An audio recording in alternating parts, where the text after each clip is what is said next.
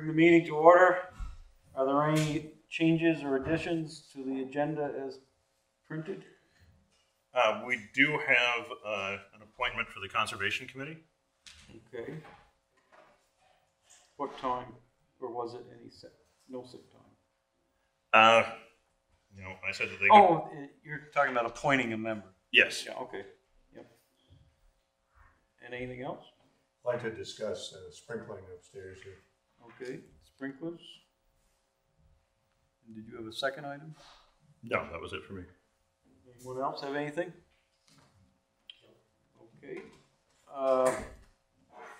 First of all, I'd like to welcome Isa and Rebecca from the university newspaper, the first meeting they're going to attend, of many, I assume, or we'll see after the first one.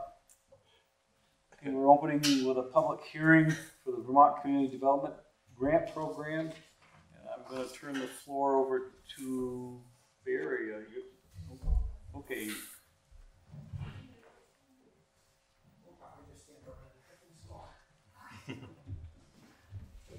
So we are a part of Jenna's Promise, which is a nonprofit helping people who are in recovery. We are looking to get a block grant for the old Pharaoh's house to pretty much rehabilitate it and renovate it and make it a really nice coffee house. And the second floor would be solar living, and that's why we're here. And so we're seeking town approval. And as a public hearing, it's open for any questions. That's the whole purpose of it. If anybody has one. Probably add, we were asking for $500,000 from HUD. And you haven't asked for it yet. You haven't filled out. The application's due a week from tomorrow. There must be questions. So Can you elaborate a little bit more about what you hope to do with it? Yeah, so the sober living is going to be a second stage of recovery, essentially. So these are people who have to have a job. They have been sober for so many days, and they're going to be paying rent. And the idea is kind of a symbiotic relationship with the coffee house itself, that they'll be able to work in the coffee shop to start to gain some skills. It's going to be a pretty big thing, so we'll probably need more than what's in the sober living upstairs. We'll be bringing other people in from sober living who can, essentially we're training. We're trying to get them some skills, build their confidence up so that they can take the next step into the world of not needing as much help, essentially. Try to give them the confidence. And the restaurant piece is just your typical coffee shop. Got menu laid out. As you know, the coffee shop has been closed for quite some time, and the town really needs a coffee shop to kind of coalesce people as a central meeting place and to hang around, right? And so do you have a model for this program? Or, you know, are you inventing a new wheel, or do you have a program that you're basing this on? We are inventing the wheel a little bit because there's not one in Vermont that's quite like this. There's not one in New England that's quite like this, but we have seen some models out in Denver that work with the homeless in a very similar situation. They give them homes and they give them jobs and they train them up so that they can then go back out into the world and get an apartment.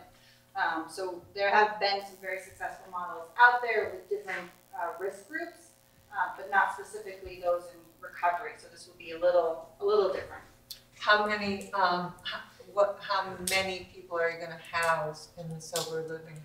It's going to be, after the renovation, 6 bedrooms, and we're hoping to do about 6 to 8 women. Okay. I think you had a... Yeah. Who's going to manage the coffee shop part? Who's going to be running that and overseeing? I mean, these women can't just do it on their own. Who's going to be doing that part of it? So Jenna and Petro LLC 3 is going to be actually the owner of the building and of the coffee shop, and that is a low profit business essentially. So So that will still be within Dawn and Greg as an overall manager. Who takes care of the day-to-day? We're We're gonna gonna hire, hire, So it won't be sublet, it will be run by. it will be within, it won't be run by Janice. They'll be hired by Janice, not, it won't be leased out to somebody. It's not going to be we're not run just by gonna be a Janice landlord. Promise. Yeah, so Jenna Promise is technically leasing it from Jenna Tatro LLC 3, and Jenna Tatro LLC 3 will be running the coffee shop. We will hire a general manager who has, we already have one in mind who has done many, many years in the coffee business and roasting and things like that, that we hope to kind of run the entire business and keep an eye on everything and things like that. Yeah, unless you covered this already, the timeline of physically what's going to happen in the building and when it'll be ready to go. So the application would go in next Tuesday. It would probably be end of March, early of April before they decided if they were okay with it, if they approved us. Once it's approved, it'd probably be 2 to 3 months to get contracts in place with all of our subcontractors and with the state and with HUD. So we're looking about September, we'd be able to actually get into the building and start doing some renovations. And from there, we're looking at about an 8-month turnaround. So we're thinking spring of next year. And we already own the building, just so if that wasn't clear. Jenna Tatro LLC does own the building now. Dan? I'm just wondering, who are your other partners in this? Do you have other partners? We are working with the Recovery Center in Morrisville. They are going to help us with the sober living on top. They are kind of helping guide us through the process and make sure that we have everything in line. And they will be giving us some of the people who work in the coffee shop and start, some of the people they think are ready for that next step. They'll be helping quite a bit. Do they oversee the residents upstairs then too? The idea is that the residents have gotten far enough along in their sobriety that they don't need a lot of overseeing, that they've kind of taken that next step of, they might still need the community of fellow people in recovery to help them stay strong, but they're working, they're on their own, they're starting to take those steps. So there'll be meetings regularly that they'll be going to, they'll be, still have to follow random drug testing to make sure, because if they do come back positive, they will have to leave and they will have to pay rent, and if they don't pay their rent, they will also have to leave after a certain So amount of these time. are folks that are been sober for quite some time now. And they're just ready to make the leap away from a really structured sober living house where there's a manager and curfews, a lot of structure, to something a little bit more normal like. Right? And they're ready. All right? And that's just a necessary step in their recovery.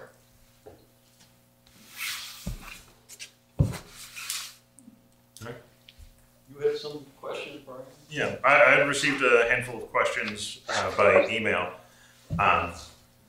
So first, is there data to support that Johnson is the best, most effective place for this? So if you look at some of the data that came out of the report last year, you see that there's, I think, 16 facilities in all of Vermont that can handle drug addiction specifically. There's very few sober housing, and there's even less for females. There's only 2, I think, or 1 for mothers, and then only a small handful for females from there. So there's not enough beds in this state at all. So 8 is probably not quite enough, but it's a start. And essentially, Johnson's kind of central in Lamoille. So we have a lot of, Lamoille itself has a lot of drug addiction here, and Johnson will be a good central point for getting to Burlington, getting to other places, but also being able to help the surrounding communities by not being too far one way or the other. Will the property remain on the tax roll? Because it is going to be owned by the LLC3, it is still privately owned, not by the nonprofit. So yes, and because we're doing renovations, it will actually make the building worth more, so it should increase property taxes for the building. Good. So how will this help to attract families and businesses to the area?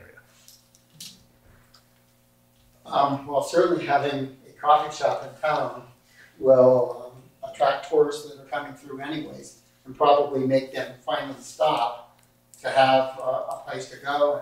And we hope it's an upscale coffee shop where people will come and they'll go, this is the best coffee place I've ever been to in my life, and they'll want to come back, all right? And plus they're going to love the coffee. So as far as a coffee shop goes, does that attract people to come to Johnson? Well, probably not, but at least they'll have a good experience while they're traveling through Johnson, or the residents of Johnson will enjoy it quite a bit. If the question is directed more about sober living upstairs, then I would say, what was the question again? How will this help to attract families and businesses? That's a tough question. Does sober living attract anybody? You know, probably by its nature, no. But here's something to think about. If they're not in sober living, where are they? Okay, they're out in the community and they're using. Let me tell you, if they're using, that's not a good thing. All right? And maybe some of you have friends and neighbors that know what that's like. So if we can get them off of the streets and stop them from using, let me tell you, that's a good thing. All right, so yeah, that will benefit everybody, including Johnson. Are they Vermont residents that will be, is it just Vermont? That's our goal, okay? We want to stick to that goal. I mean, can there be an exception? You know, their parents live here, but they don't. I don't know. We'll cross that bridge. But that's definitely our goal, is to stick with Vermonters. Yeah. I mean, ideally, based on what you're describing, people will not even notice. I mean, it should be a prosperous, beautiful building, running a business, you know, people working in it. People will not notice. No. And hopefully we'll create a community that finds strength in each other and then stay within the community and continue to give back, because Johnson gave them something and now they want to give Johnson something. So hopefully it will just help to create a stronger community.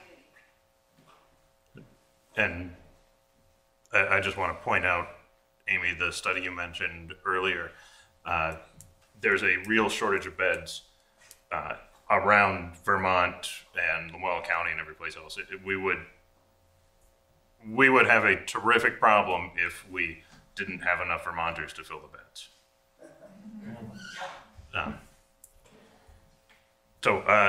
Moving on, the next question, how much time has or will our town administration be spending on this private or nonprofit venture? So that's kind of more a question for myself. I have spent so far less than 10 hours working on this project. I've got a meeting coming up later this week that'll be kind of a lengthy meeting. It'll probably be the longest one stretch that I've spent on this, but yeah, I'm thinking total project, start to finish, for the grant application, will probably be about 30 hours or so. Because we took it on. We could have referred this to the village, but we were willing, so we're taking it on. So about 30 hours of my time for the application. The money I'll be doing, the town will be kind of the financial agent, so that will involve a little bit more of Rosemary's time. Once we actually receive the money and start dispersing it out, we'll be doing invoices and checks to make sure that they follow their plan, and all proper procurement procedures for how to spend the money that, you know, that especially for construction, I don't think there's going to be anything that really involves Greg's equipment that he already owns. It'll probably be bringing in a lot of contractors, so we'll have to make sure that all of those are produced properly. So that'll be a little bit more of our time during that administration period, but maybe another 45 hours between the two of us. And that's, I'd say, a pretty generous estimate. It's very likely to be less. And I would just add that these type of grants require a municipality to be the sponsor and to put in the application, as well as Brian's job description is town administrator and the economic development coordinator. So that's part of his job, is to do stuff like this. And one way to look at it is we're taking what's currently an abandoned building, a vacant building, and it's been in disrepair for a number of years, and they're gonna really fix it up and bring it back to life. It'll be a refurbished building. It'll be back on the tax rolls at a more competitive tax rate than what it currently is. So it's really good, a win-win. And the last question was, will this impact future opportunities for securing HUD grants? So in the short term, yes. Usually HUD grants, or particularly the block grants, don't want to give money. They do applications every 3 months. They don't want to give money and then 3 months later give money back to the same place. They want to spread it out all across Vermont. So that would, in the short term, if we had another project in the next few months that might, yeah, we kind of give you guys money, so we're going to wait until the next time around. You can keep applying for it until you decide you don't want to, or until you get the money, so that's the nice thing. But it would only be maybe a year before you could make the argument that it was worth coming back here, because they haven't given money to Lamoille in a very long time, and they desperately want to get money into Lamoille. So a year from now, if there was another really good project, I'm sure they would be willing. And I would just add that Johnson benefited from this funding several years ago when we were working on establishing a market after Grand Union closed. And I would say not only it was required for the municipality to be involved, but it was really great because, I mean, we've achieved something good, and this could be another example. And if they don't ask for it, we don't ask for it, another town will. I know that Morristown is applying for an affordable housing project. Maybe it's a slightly different pot of money, but you just need to be out there and asking, because if not, others will. Good point. Hours, are you gonna, you say coffee shop, are you saying lunch, breakfast, like it was before, opposed to 2 or 3? The reason I ask is, You're hungry? between people coming off the rail trail, coming into town looking for lunch, and we have an Airbnb, and oh my God, I'm so tired of telling people there's no place to get lunch. It's like, they really want breakfast, and they really want breakfast, but they also really want lunch. And they're all happy to walk into town and walk all around, but what are your hours? So we're looking at starting at 5:30 because we really want to get the commuters going back and forth as well. Going to Burlington or going into Morrisville, so we're trying to get those guys, and we'll be closing around 7:30, maybe 8.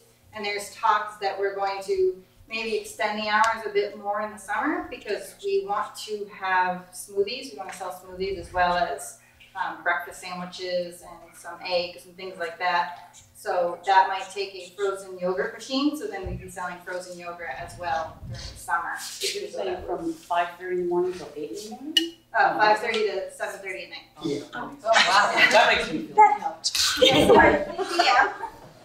So it'll be 2 shifts. That should help you. Yeah. That will help me tremendously. And there will be some sandwiches and things like that, and baked goods And another quick question then, for a minute. So these women that work there, are they going to make enough money to be able to pay their rent? Or will they be working part-time there and somewhere else as well? You don't know. They should easily make enough money. Pay Their rent, room, actually. and more, basically, they should be totally self-sufficient. All right, between the rent and their other expenses, what they make from the restaurant should cover them. We also have a partnership with Smugs where they are willing to bring a van, pick up people there and bring them to Smugs so that they can work. So if they don't want to work in the coffee shop for whatever reason, maybe that's not their cup of tea. Didn't actually intend that. should also know that, you know, people with substance use disorders, they're managers and accountants and lawyers and regular folks just like all of us. And, you know, we're looking for managers, obviously, to run the restaurant, but wouldn't it be fantastic if we could also find one that could live upstairs and become the manager of the place? I lied, I'm not gonna be quiet. So upstairs, you can sleep 6 or 8. Does that mean 6 or 8 bedrooms, and do they have a community living room and a community kitchen? A community living room, a community kitchen, 2 full bathrooms, and 6 bedrooms, so 2 bedrooms would have 2 beds. If we did find that that was a little too many people, we would probably reduce down to 6. There won't be any less than 6, but we I would can talk stay to you there. about that situation, about that later. I lived that situation. Okay, Yeah. welcome. Talk to me offline. Yeah. The rent also won't be too high. What's that that? it's Shane's been trying to put his hand up. I don't have a question. I just want to speak up in support. And in full disclosure, I've been working with them on the Polar Splash event, so I have a bias.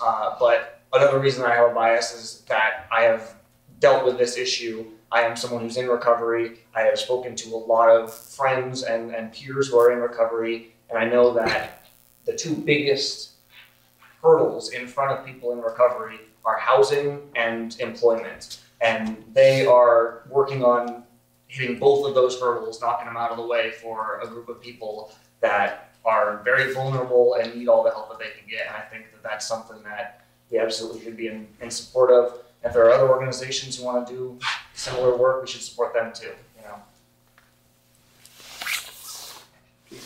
know. Vis-a-vis what you said and what you guys said, is that because we're going to embark in the spring, a group of us are going to work in a Working Communities plan, at least a planning grant session, at which Johnson's, or rather this county's proposal is to support workforce transitions for 3 groups. One of those groups is anybody in recovery transitioning to jobs or trying to hold on to their job or whatever. So, you know, that planning work is going to give us a lot more information and context and whatever about what goes on in the world or elsewhere or here, even here in Vermont. So it puts us all in a better position here to know about that world. But also back to the question of what can this enterprise do for the town, or what will it give the town? I think it's going to give the town a way to say, here's, maybe, you know, we invented our own model, basically, incorporating different best practices, but come learn. I think we're going to have something that people are going to want to know about. I think you're right. That's the hope. I got just one comment or a question maybe. It's going to be a coffee shop, but am I correct in understanding coffee's already on its way? Yes, so currently at GWTHR there is a box of green beans ready to be roasted. So we are in the process of deciding which bean we actually want to start with, whether that's Brazilian beans or Costa Rican beans. We've got to figure that out. So we do have a few that we'll test out, do a small sample roasting, and hopefully we'll, in a very short amount of time, know what coffee we're going to be brewing, and hopefully have a really, really amazing cup of coffee that you guys all really want. It's your own. It's going to be our own coffee. It'll have the Tennis Promise logo on it. And we're planning to distribute this coffee, not just in Johnson, Vermont, but all over the world. Kind of the Paul Newman model, where certain proceeds go back to Tennis Promise. But we need a way to sustain ourselves in the long term. And the grant money's nice, and donations have been fantastic. Thank you, everybody. But we know we can't depend on that source of income forever. We have to make our own way. We have to run this like a business for long-term success, not just for, well, we don't have any grant money, therefore we're going to have to cut that. the grant money is great and the donations are great. Please don't stop because you think you're making a lot of money on the business. But that's the general idea behind the coffee roasting part of the business. And you can come and see the roasting happen right at the coffee shop, so. Could be roasting it right there on Main Street. Yes, yep, so where the bar will be, right behind it will be the actual roaster, and you should be able to see the whole thing start from it being made to it going in your cup. And if you live close enough, maybe you can smell the morning coffee. Okay, we're coming up on the end of the half hour. Is there any other questions? Two. She was first. This is something that college students talk about all the time, is that we don't get down into Johnson during the winter because it's just too cold. And I don't know if this is something that's actually true, or if this is just a college student observation. We tend to stay up on the hill and not think about anything else. But some people pointed out that there's far less traffic to businesses and stuff from the students, which is a huge population in Johnson. It is. How do you guys plan to pull in students and student traffic? And potentially, how can Base of Medicine help you? Maybe climate change will take care of them. So right now, the nonprofit is working with the college itself to try to create some kind of agreement. Really, in any way, they're pretty open, whether that's figuring out transportation or bringing things up to the college itself, whatever it is, we're looking to really make a connection and work together. And I mean, we really hope that we make something so good and an environment that you guys like so much that you want to come off the hill and it's the new hangout. You don't have to walk back.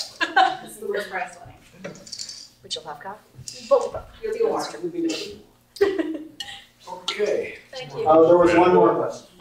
Yeah, I just wanted to also agree that this is certainly something that we all should support here in Johnson. I came to Johnson when just a couple years ago, and so we still had the coffee shop. And I miss the coffee shop, although I don't miss the bathroom. We're having you back. The plans are actually up there if anybody wants to take a gander at them. We can probably leave them with you too if you want to put them out somewhere where they can see them for a few days. Sure. Yeah, we can find room for them downstairs. All right. Okay. Thank you. Thank you. Thank you. We have to adopt the resolution. It's in your packet. Oh, okay. So I guess I would entertain a motion from the board on adopting the resolution for the grant application. So moved, Mr. Chairman. Do we have a second? Second. Okay, you have any discussion? I wonder for the minutes, if you have something more precise than. We can give you a copy of this too. Okay. Yeah. Yeah, actually, we do need, it might be best if we read it because Okay. the What parts do you want me to read? the legal requirement includes the minutes. So I've got one that's filled out if you want to. That's okay. I think it's kind of the safest option given So the we need to read requirement. this whole thing? Okay. Okay, resolution for VCDP Grant Application Authority, single applicant, whereas the town of Johnson, hereinafter applicant is applying for a grant under the Vermont Community Development Program, and whereas it is necessary that an applicant be made and agreements be entered into the state of Vermont, now therefore be it resolved as follows. 1, that applicant possesses the legal authority as defined in State Act 10 BSA 683 subsection 8 to apply for the grant and to administer the program, and number 2, that applicant apply for a grant under the terms and conditions of said program and agree hereby to enter into certifications and assurances thereof, and 3, the applicant has a duly adopted and current municipal plan, 8/15/16, that was adopted, and that the project is consistent with said plan. And 4, the applicant has received documentation from the Regional Planning Commission that the project is consistent with the regional plan. And number 5, that Brian Story is hereby authorized to be contact person and as such to provide on behalf of the applicant all documents and information necessary for the completion of said application and to provide such coordination as may be necessary for said application. And number 6, that Brian Story, Town Administrator, who is either the Chief Executive Officer, CEO, as defined by 10 VSA 683 subsection 8, or is the Town Manager, the City Manager, or the Town Administrator, in this case is Town Administrator, is hereby designated to serve as the authorizing official for the Grants Management Online System Intelligence. And number 7, it is understood that if the application is funded, the receipt of VCDP grant of funds as federal funds pass through the state of Vermont may require that an audit of the applicant be conducted under the provisions of the Single Audit Act as amended, and that VCDP funds may be used to fund only limited portions of the audit cost. If we so elect, it'll be passed today and signed by the legislative body and so attested by the clerk. Is that good enough for a motion? Yeah, hopefully someone can send me an electronic copy of that. Yeah. Okay, is that what your motion was for? Yes, it was, Mr. I Chairman. thought that's what it was. And the second? Yeah, that was pretty close. Yep, pretty close. Any discussion? Seeing none. All those in favor signify by saying aye. Aye. Those opposed? Congratulations, Jenna. Thank you, everybody. Thank you.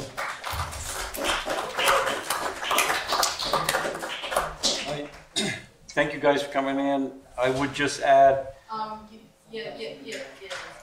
that there will be an opportunity for Jenna's promise to speak at town meeting about the project and how the impact will be in the town.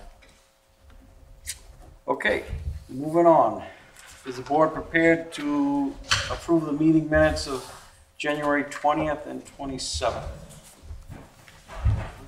So moved, Mr. Chairman. We have a motion. Do we have a second? Second. We have a motion and a second. Is there any discussion? Okay. So, Donna, please note that Nat is abstained from the 27th because he was not here for that.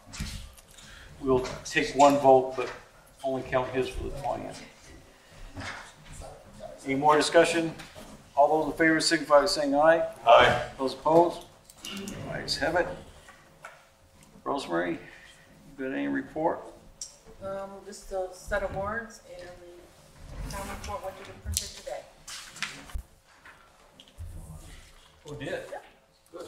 Do you want this or for Mr. Brian? Anybody got any questions for Rosemary? Do you need to sign this? Yes, she needs to attest.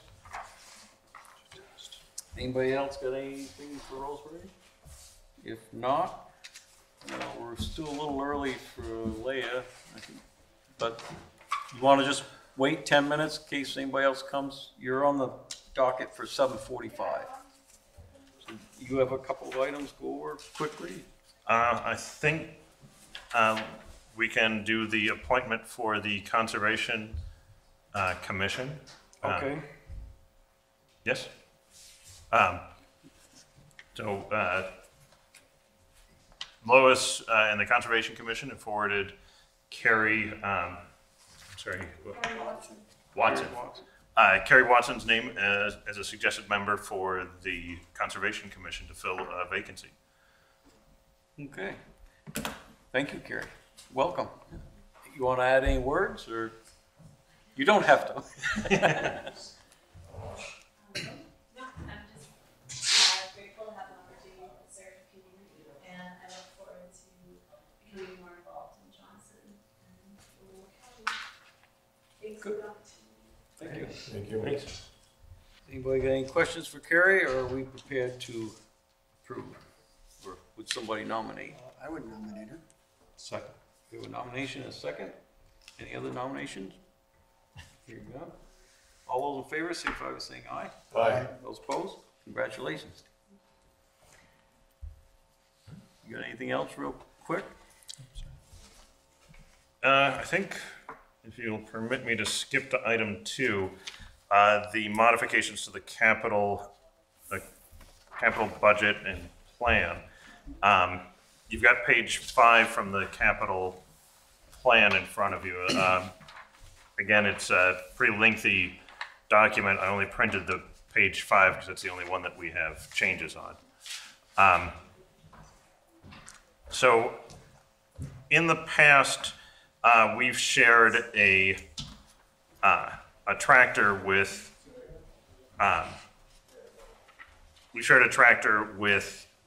the village, and it's been kind of become clear that our needs and the village's needs aren't aligning very well. They want a smaller tractor. We'd like a larger one. And it's come to the point where we're not going to be able to share the equipment anymore. So we need to purchase one. We discussed this a little bit in the past. I've got a little bit more detail, so we're amending that it'll be a 75 horsepower plus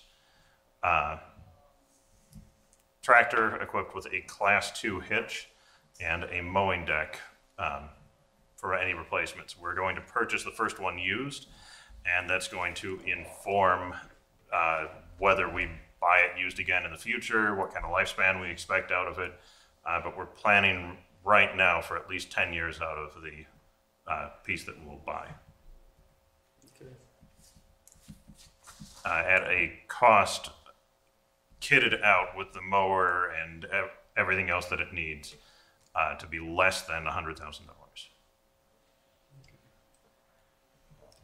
This is primarily for roadside mowing and rail trail mowing?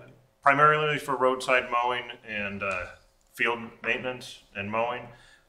We also can use a couple pieces of road equipment for that will help us with gravel road maintenance, kind of in between regrading the whole thing, and we can run a disker, which, if you think of the older farm implements for making the grooves, it's a very similar thing. That they're kind of angled so it helps reclaim material from the shoulder and bring it back towards the center of the road, so that we hopefully don't have to add as much material if we can occasionally use something like this to take it from the shoulder and bring it back towards the center.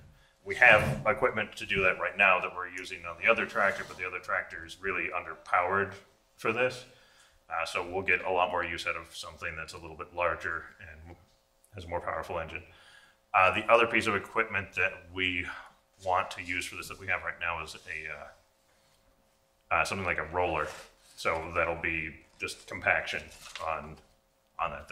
Right now we're kind of using, with the tractor, we'd be able to have more, a dedicated piece that we can drag behind that should provide better compaction than us just driving on it a bit. With that disc, does that help us with the stormwater runoff issue that we have? It is an approved tool for managing the roadsides, runoff, and sediment. Okay. And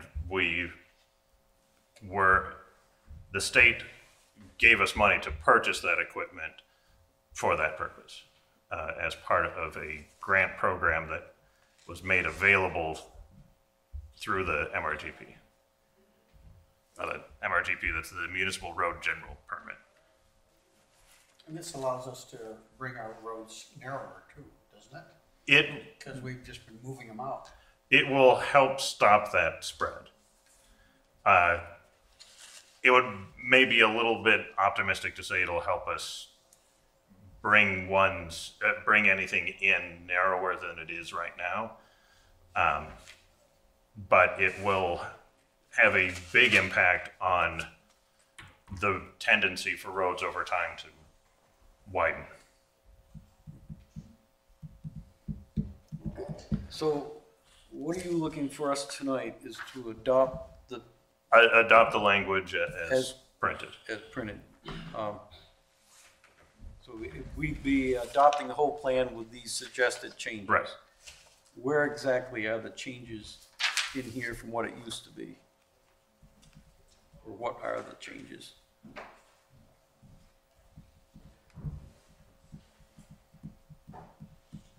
I apologize, this is the wrong page. This is the following, this is the page after the changes. Yeah, so this is what I get for printing one page out of the whole document. Should we come back to save it? money. Yeah, I think we should go back to it so that I've got the.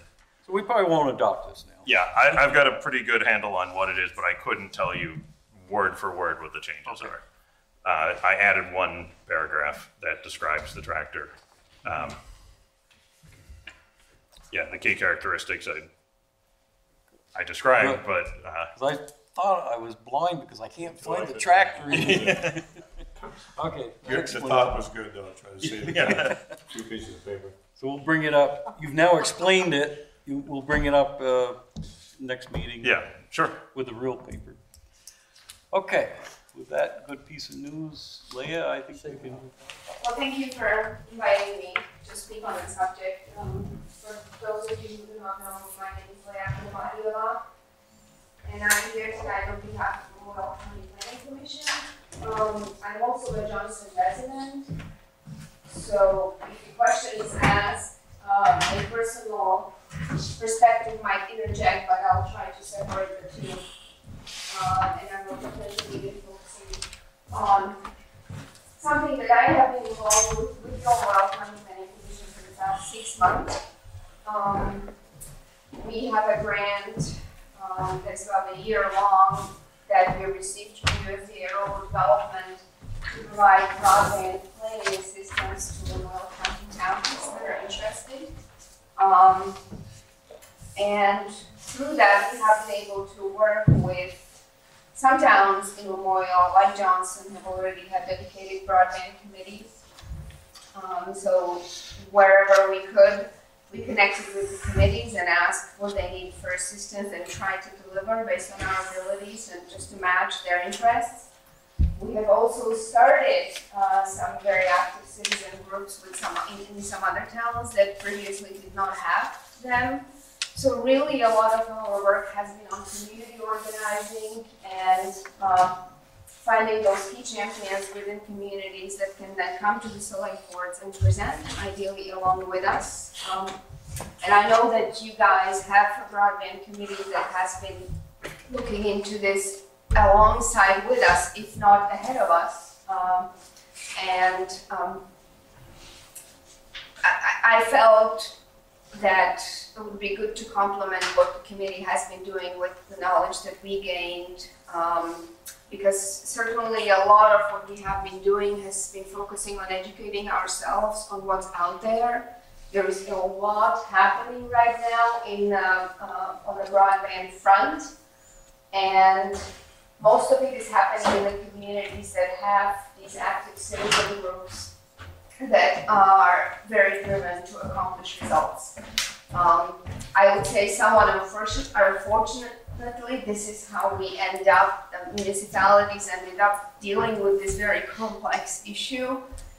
It's because we recognize that having high-speed internet is very important, but we do not have adequate legislation on federal level and resources on a state level to basically have this delivered to us like electricity was some many years ago. So the communities that are taking charge are the ones that have success. We've, over these past 6 months, we've organized some meetings with providers that were telling us what it is that they do. Some communities specifically ask us to bring particular providers to them, to speak with them. So, for instance, Walcott requested to get, on the journey by talking to Consolidated Communications. So we've had that meeting. We got a request from another provider, Mansfield Community Fiber, to connect them with Waterville and Belvedere, so we did that and we had a meeting.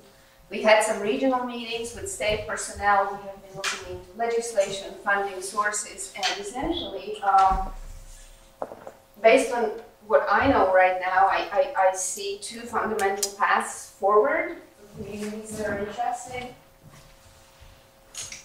And that is that you pursue these improvements in broadband access and speed as an individual municipality, or you join with others and do it together. There's also a third alternative that is a do-nothing alternative.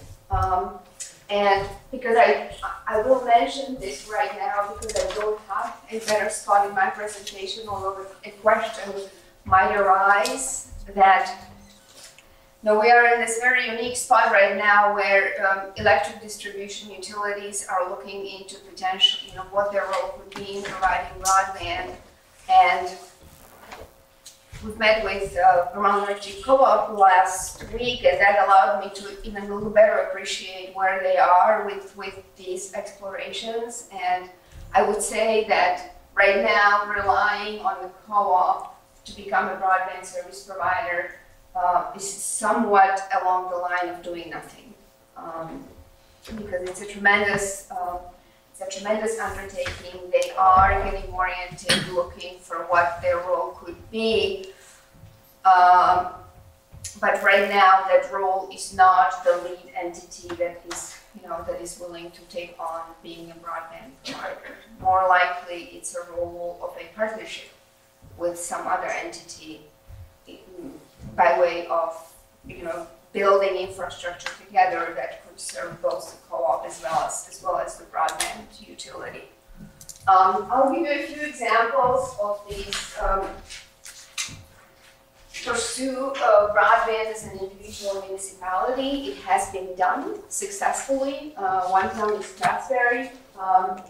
This is a town where a committee of two gentlemen worked over several years to get 2 broadband grants to town that allowed them to build about 13 miles of fiber optic infrastructure. The town provided some contribution to that effort. The infrastructure right now is town-owned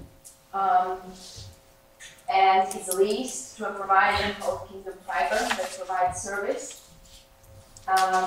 In the near future, it's possible that that town-owned infrastructure will be folded into a new municipality that is in formation right now in the Northeast Kingdom. It's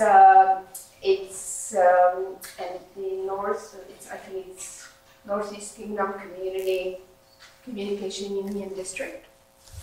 So we've seen some success. Crossberry is one of the municipalities that has done this. Not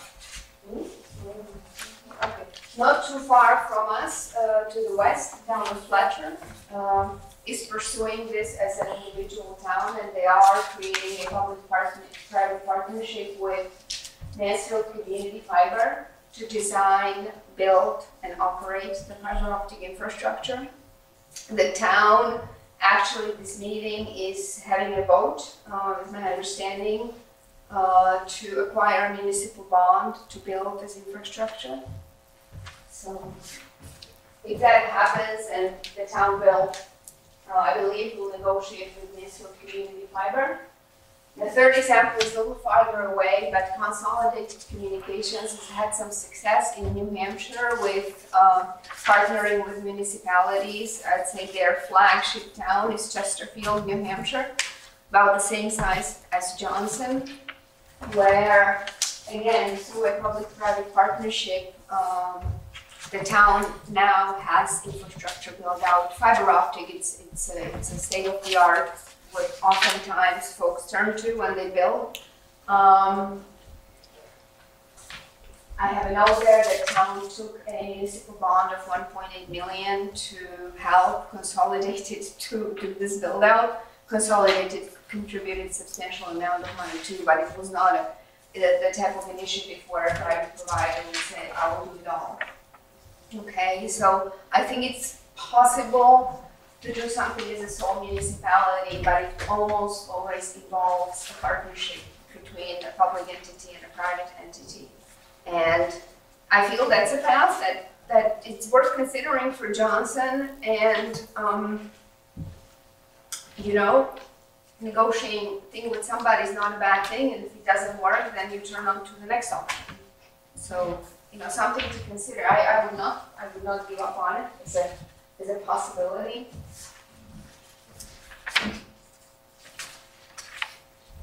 Okay, the other option, which has to do with a collection of municipalities getting together, formerly called as Communication Union District, has been enabled by legislation last year, but has been in existence, maybe in a slightly different form, for quite a few years. Communication Union District is, imagine, our Memorial Solid Waste District. It's a type of entity where municipalities delegate a member to this new municipality, and the new municipality is charged with this task of building broadband infrastructure. Again, this ends up inevitably being a public-private partnership of some sort, because quickly, I mean, we know this, that, you know, folks who nominate volunteers to deal with this complex issue, it can become very overwhelming. So benefiting for some professional advice is really useful. What happens in the end is that the infrastructure that gets built is owned by this municipality, but it's designed and it's operated and maintained, and the service is provided by an internet service provider. Okay.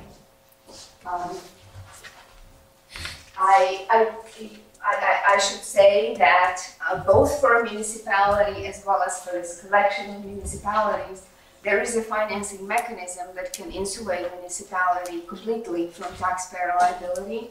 So that's really important. These entities can obtain resources in form of revenue bonds.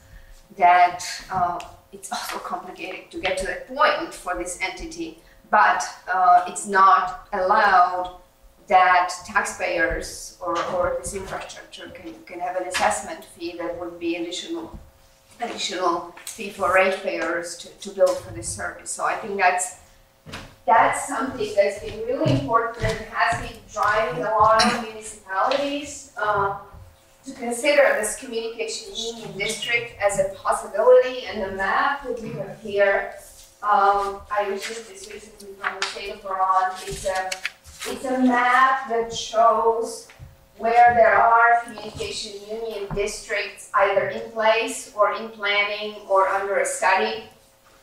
This one, this red one here, it's the one that is a hallmark success that everybody is looking up to. It's EC Fiber. I think they have 24 towns, and they've connected. They've been at it for several years. They've connected several thousand customers to their network by now. Okay.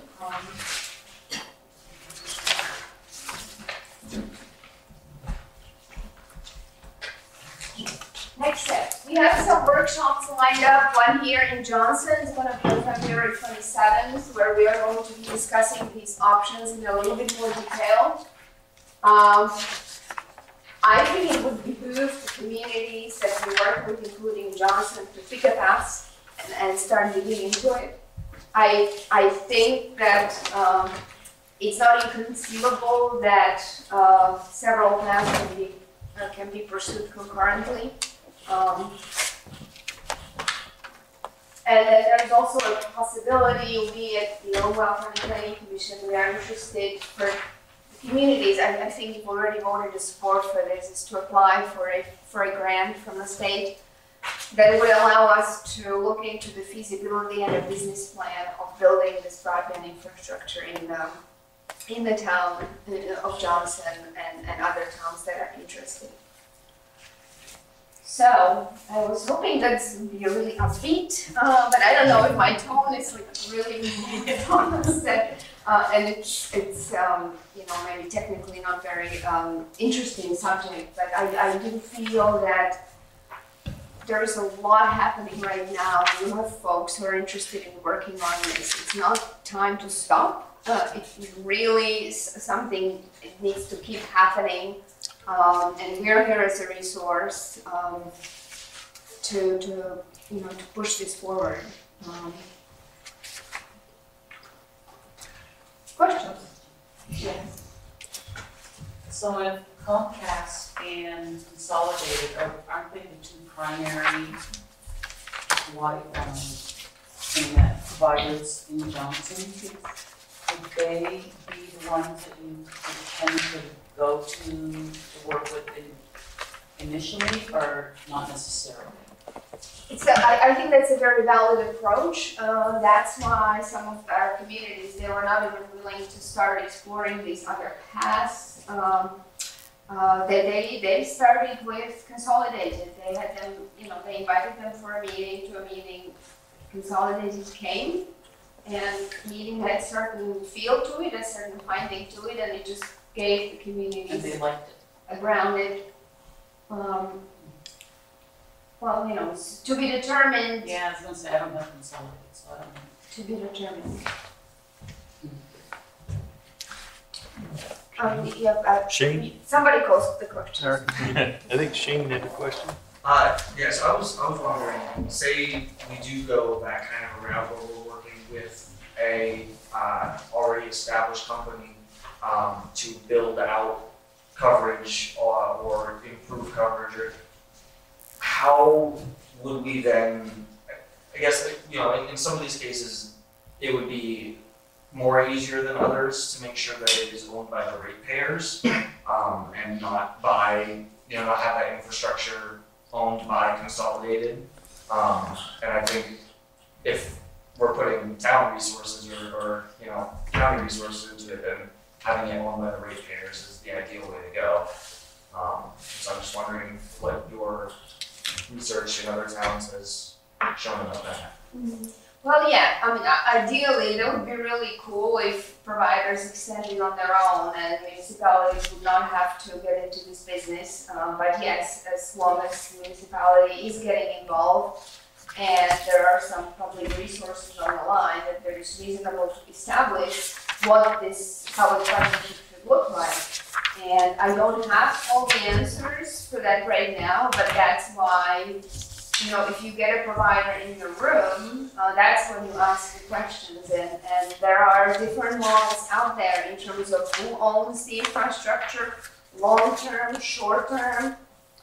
You know, town gets a bond, there can be an agreement with the provider that the provider pays bonds payment to the town. I mean, there are just, I know that this can work, but the details, I haven't been a part of the negotiations. So the details of it are to be worked out, but you know, you won't find out unless you get to talk to folks.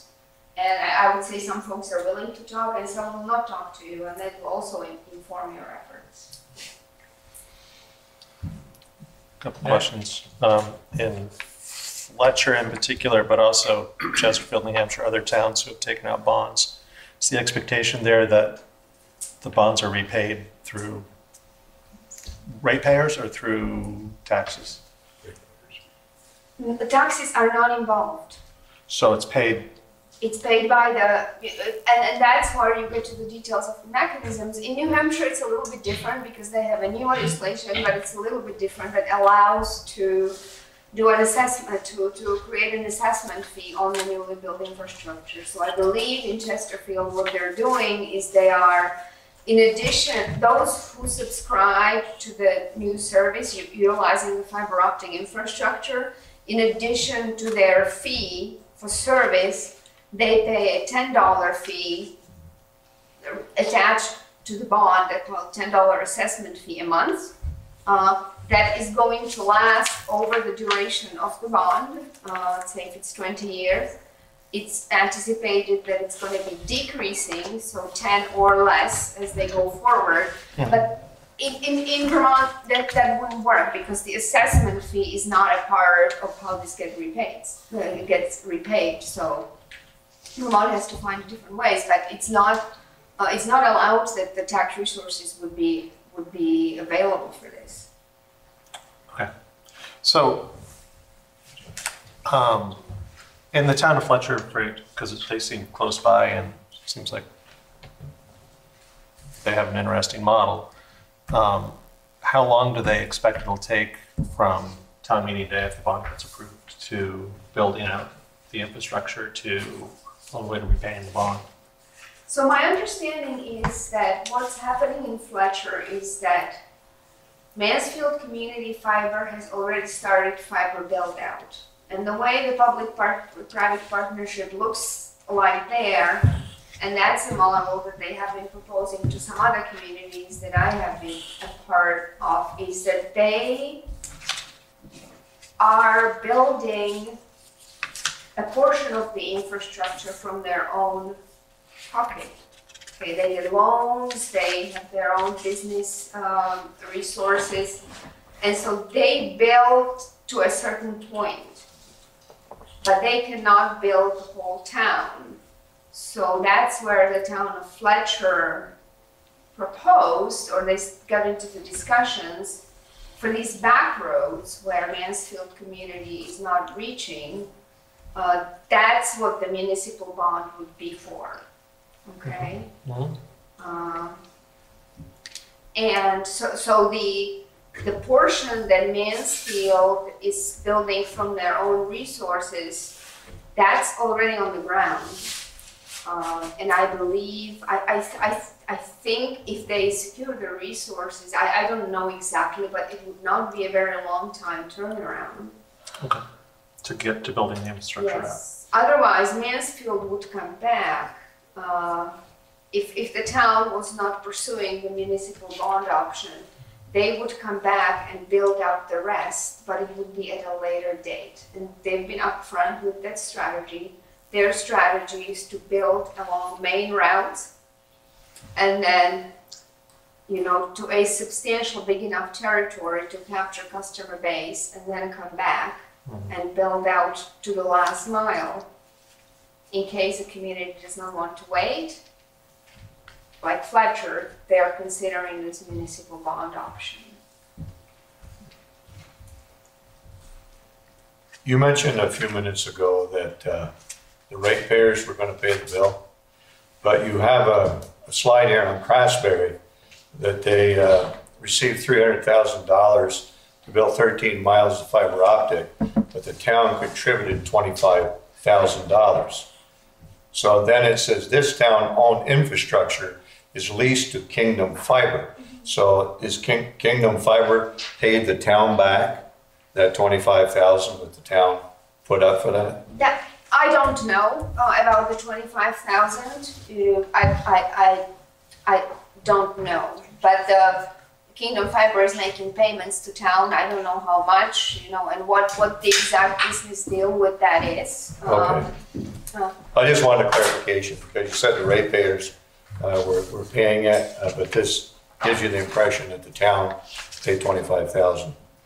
They may have, you know, because Craftsbury is unique because they got these grants, and I imagine that these grants require a certain match, and that's what the town paid for. That's how it got initially established. But you know what happened later on, I don't know in detail. You know, we need to talk to those folks. Okay. The NEK CUD is open to accepting new member territories, towns? Yes, we have. So we've been collaborating with the Northeast Kingdom Initiative because that's where our funding comes through that collaboration. And along that process, they've asked us, are there any towns that are adjacent to the Northeast Kingdom that would be considering or could be interested in being a part of our effort? And I said, well, there's one that I clearly heard from, but some others might be interested. So you may have seen a pre-feasibility study with some towns being mentioned or contemplated as part of that conglomerate communication union district. We continuously keep asking. You know, the general thought is that they would be interested. At this point, what would need to happen is, we'll know after town meeting how many of those Northeast towns are joining a district.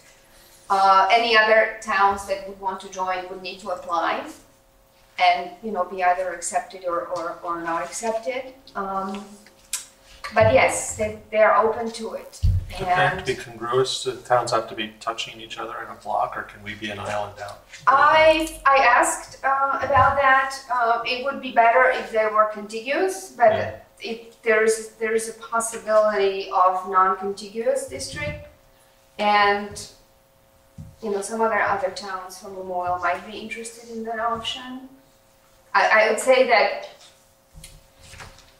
the biggest advantage of those districts is combining human resource. Yeah. I mean, it's an extremely complex matter. You know, folks can burn out unless they are really driven and pursuing, and unless it is a very easy scenario for a provider to strike a deal with the community. Johnson is you know, tough because a lot of Johnson is already served by what's currently considered high-speed internet, 25/3. That's Comcast. Okay, so it's difficult, but that's the advantage of the district, is that you have a certain scale, which can attract providers. And it probably will, the downside is that it probably would take longer. That's why I'm saying it's also possible for a town to join a district and leave a district. And I would not say it's inconceivable to be pursuing or looking at other options for the benefit of the town while something else is in the works. That's why I'm saying I feel like it's possible to be contemplating several scenarios here.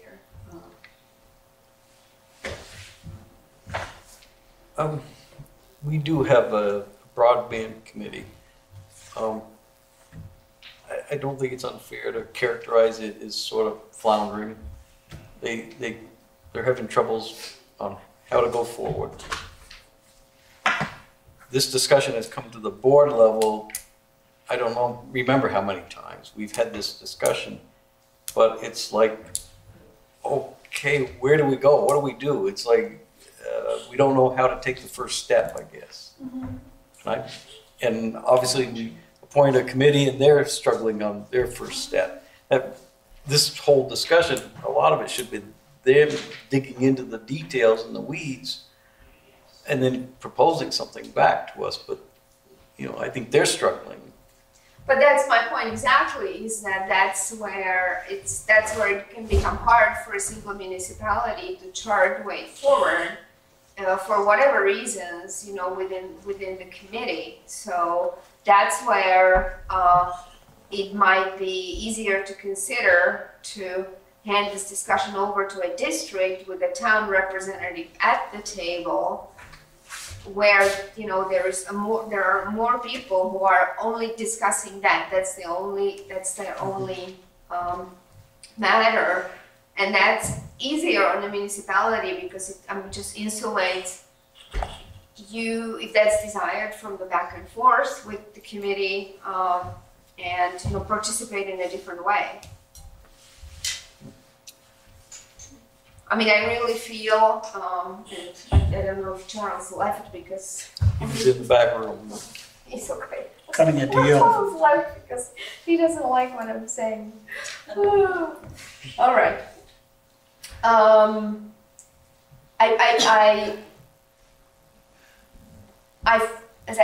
From where I sit, I feel that the option there are options for Johnson. It's benefited me to be looking at things in a rather simplistic way, rather than digging into the details of some, you know, very fine questions that don't have to be answered right at this point. And so, those options, I could work with the committee a little bit more on, working on the options that are a little more specific for Johnson, but I do see the possibility of Johnson joining or applying to join the Northeast Kingdom Communication Union District. There may be a different path if we get this feasibility study and business plan grant, to be looking maybe at a different formation that would not have to involve joining the Northeast Kingdom. And then if it's an option to be pursuing individual providers, then the path there would be to talk to them and get to a point to understand exactly what the proposal is in detail, and then either say yes or no, and provide. But it's very important to loop you in, because you are going to be the ones making the decision in the end as to what is the right way.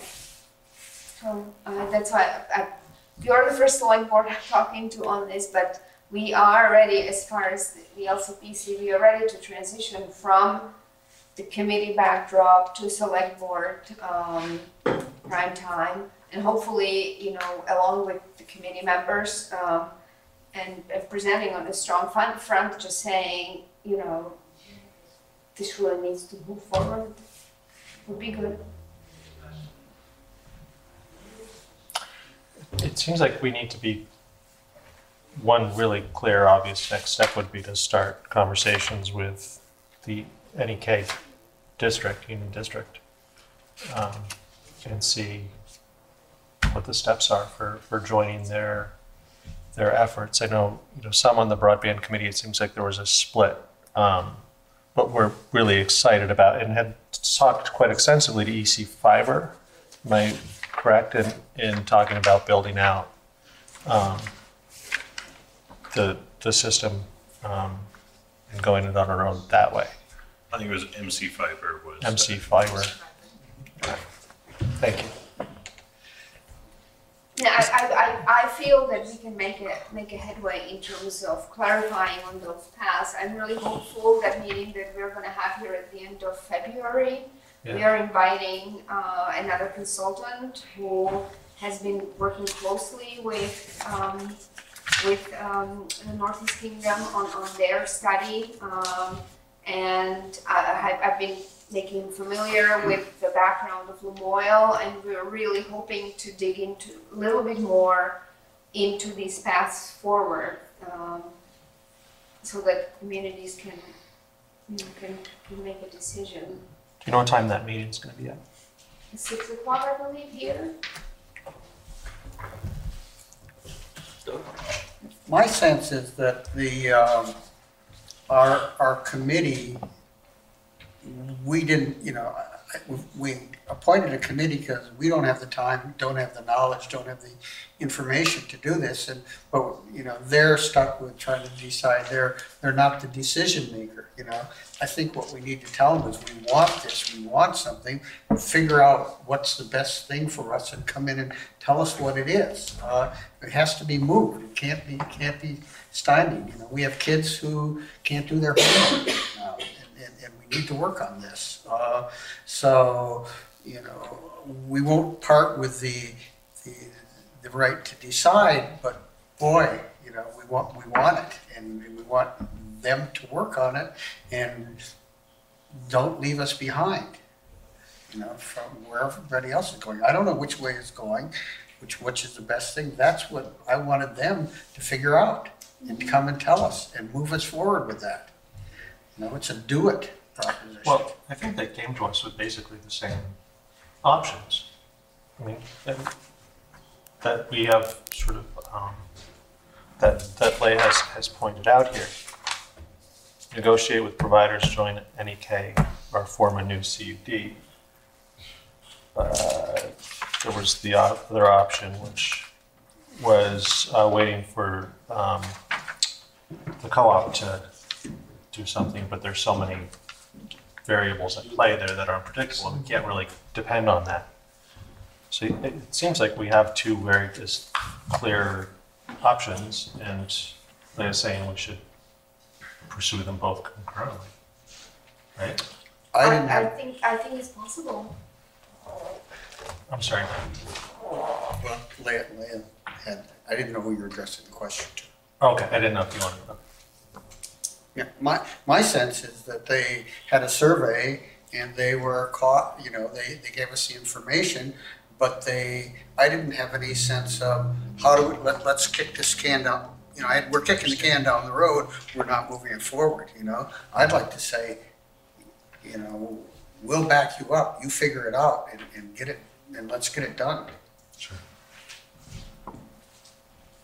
Linda? Is there, I have no idea who's on the committee or anything about the committee, but so they could talk to NEK, they could talk to Consolidated, they could talk to Mansfield, and get whoever their person is that organizes those things, and get a feel of what they think would be best, whether they are even interested in Johnson. Wouldn't that be a starting point? You talk to those groups and you find out whether Johnson's even anything they want to deal with, and then go from there. Well, and Charles is here from the committee. He's has excellent knowledge on the subject. He's done a lot of digging into this, so I feel like a lot of it, you know, at least individually, you have a good sense of what the potential, you know, landscape could look like for broadband in Johnson. So I think a lot of educating, you know, has happened. I mean, there is. As I said, when we started, Charles was already far ahead, getting maps and turning routes and looking at possibilities. But have you talked to NEK or any of those? Talked to Mansfield Communications. I'm not personally not interested in talking to Comcast because their technology is obsolete. Yeah, Comcast. They want their coax. What about Consolidated? What did Mansfield say? Were they at all interested in Johnson? Yes, if we finance it. Like the way Fletcher is, that kind of setup? I'm not sure about what Fletcher's doing. I'm a little bit familiar with both, so I could get off track, but I believe that we're in a situation that's a little bit different than Fletcher in that, like Leah described, they went in and financed themselves, laying out kind of high density areas. And then we're getting public financing to kind of fill in the rest. Our problem is that we're 70% built out already. Yeah, our high density areas are already done. Low income area, the low revenue areas. So we're partially filled up with Comcast and Consolidated. We're 70% full of Comcast and Consolidated. So Consolidated could potentially be the one that would expand out further. Potentially, and we have not spoken to them. Yeah, maybe that's a step. And if they're willing to do fiber, we'd be interested. If they just want to extend DSL. Right. No, thank you. You know, I think it's important to talk to these providers. By the end of year 2020, there's going to be a lot of federal dollars released towards rural broadband build-out. Johnson may not qualify in phase 1 because it's going to only be for areas, for census blocks that don't have the 25/3, which a lot of Johnson does. Okay, that's Comcast. There will be phase 2 where potentially Johnson could qualify, but my point is that if these providers know that we are interested and we're working with them, then we can, because they are the ones, these federal dollars, who have to apply. There is another program where a provider has to be the one applying. So we do need to have a sense from them, Consolidated in particular, do they have any interest in applying for areas like the northern part of Johnson and southern part of Johnson where, you know, we are struggling? We don't have we need that, we can't do it without. So that's my point, is that if we talk to them, then we are higher on their radar possibly than if we don't. So I would recommend that being definitely an option for Johnson. I would not give up on Consolidated. I don't know if any of you guys have Consolidated, but I've heard that they have really awful service for what it's worth. I hear ups Well, and downs, I hear On DSL, but you're talking about in New Hampshire, they went fiber. Yeah. Which would be completely different. Well, they're also gonna probably charge a premium for that, correct? I mean, Well, the NC fiber, the rates are actually through the roof. I checked it out when I went to your first meeting, and it's like $90 for basic broadband. So Yes. that's pretty. That's what it pretty is high. for Comcast. That's what it is. That's what it is That's for what Comcast. Comcast 80 for 60 megabits. With Comcast. yeah, Comcast today. Yeah, Yeah, So goes they- up $5 every 6 months. that's true. so they decide that they can get. No, they're all bad. I'm just saying there's going to be some technology I think that'll make a lot of this obsolete if we're just trying to get the rest of the 30%. Well, Starlink T-Mobile is going to come out. There's going to be a lot of satellite internet options at the end of 2020. So if we're just talking about the rest of the 30%, I mean, it might be worth waiting to see what kind of technology comes out at the end of the year because a lot of that might be obsolete. But either way, I would desire fiber. I mean, I think the satellite has its ups and downs, but it's going to cost a lot of money. T-Mobile says they've got 100% of the country covered with 5G right now. So we're covered with 5G right now. I would definitely recommend, if there is a provider that is willing to talk to us, to pursue those regular conversations to a point where we understand in detail what the deal is, so that we can either say it's good for Johnson or we refuse it. And if that doesn't work, we move on to another option. And then in the meantime, there is a district option, which we know wouldn't be bad for any community. It's going to take time if there are, there's just a lot of towns, but those are the way I see them. And then maybe somewhere down the road, and this is what Vermont Electric Co-op told us last week, if you guys have a plan, show us your plan, and then we'll work with you to understand if as part of your plan, we could benefit as a co-op. And that's when we can start talking about co-investing into infrastructure together. Okay, so they want for Johnson to have a plan of where this infrastructure should go. And then if we have it, we bring it to the table and they say, oh, yeah, this particular road, we could use something for our purposes as a co-op, and therefore it's worth for us to co-investing in fiber. That's Go ahead. I was just curious, are there any statistics on the population in that 30% area? Number of households that aren't covered, or? Yes, I have all those numbers. Because I'm just curious if it's viable to extend, if there's enough people that are even want the service in that area. On average, I hear that what these providers need, but that's where the importance of a larger area comes into play. On average, they need 6 subscribers per mile on a fiber optic infrastructure to make it viable. So that number has been surprising everybody in rural Vermont, because there are companies out there who are willing to work with that model, and I've heard it from several providers that on average, 6 subscribers per mile, they can make it go away. Do we look at anything like that for that 30% chart? No. I don't know. The other thing is they need a minimum number of people. Right. 6 per mile for a total of 800 customers. We don't have that in Johnson. For people who aren't covered, but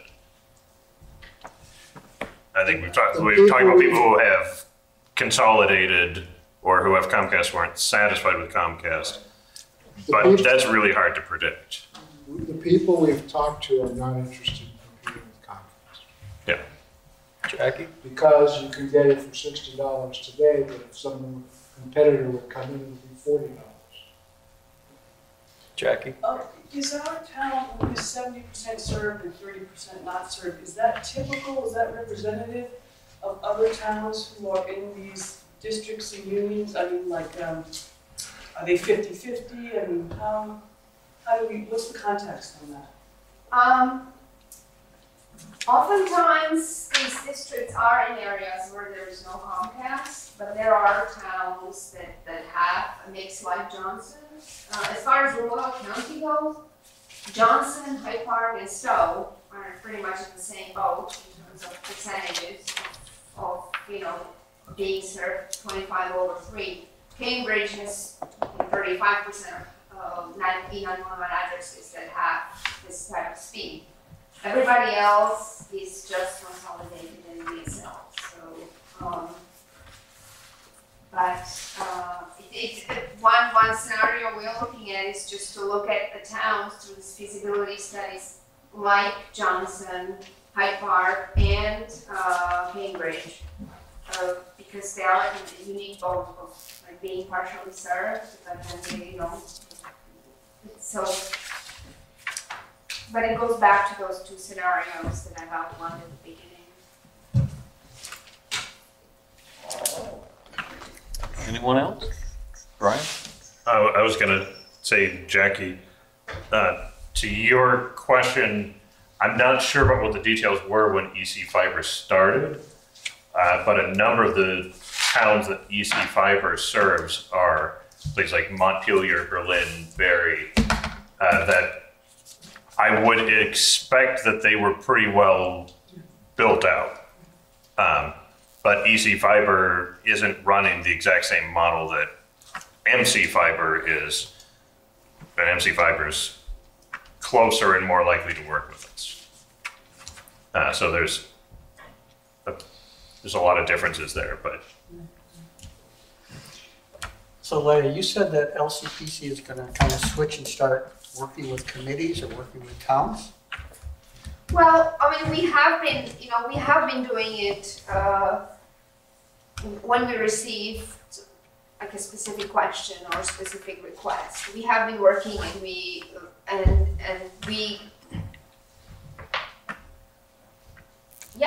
been doing it and we will keep doing it. We haven't been doing it at the select board level. But if we are going to move towards decision making, then we are going to be with the committees that exist, be presenting to the select boards on these various options. So there are going to be some towns that are going to have presentations at town meetings about this. Nothing formal, but there's going to be a topic raised, a discussion.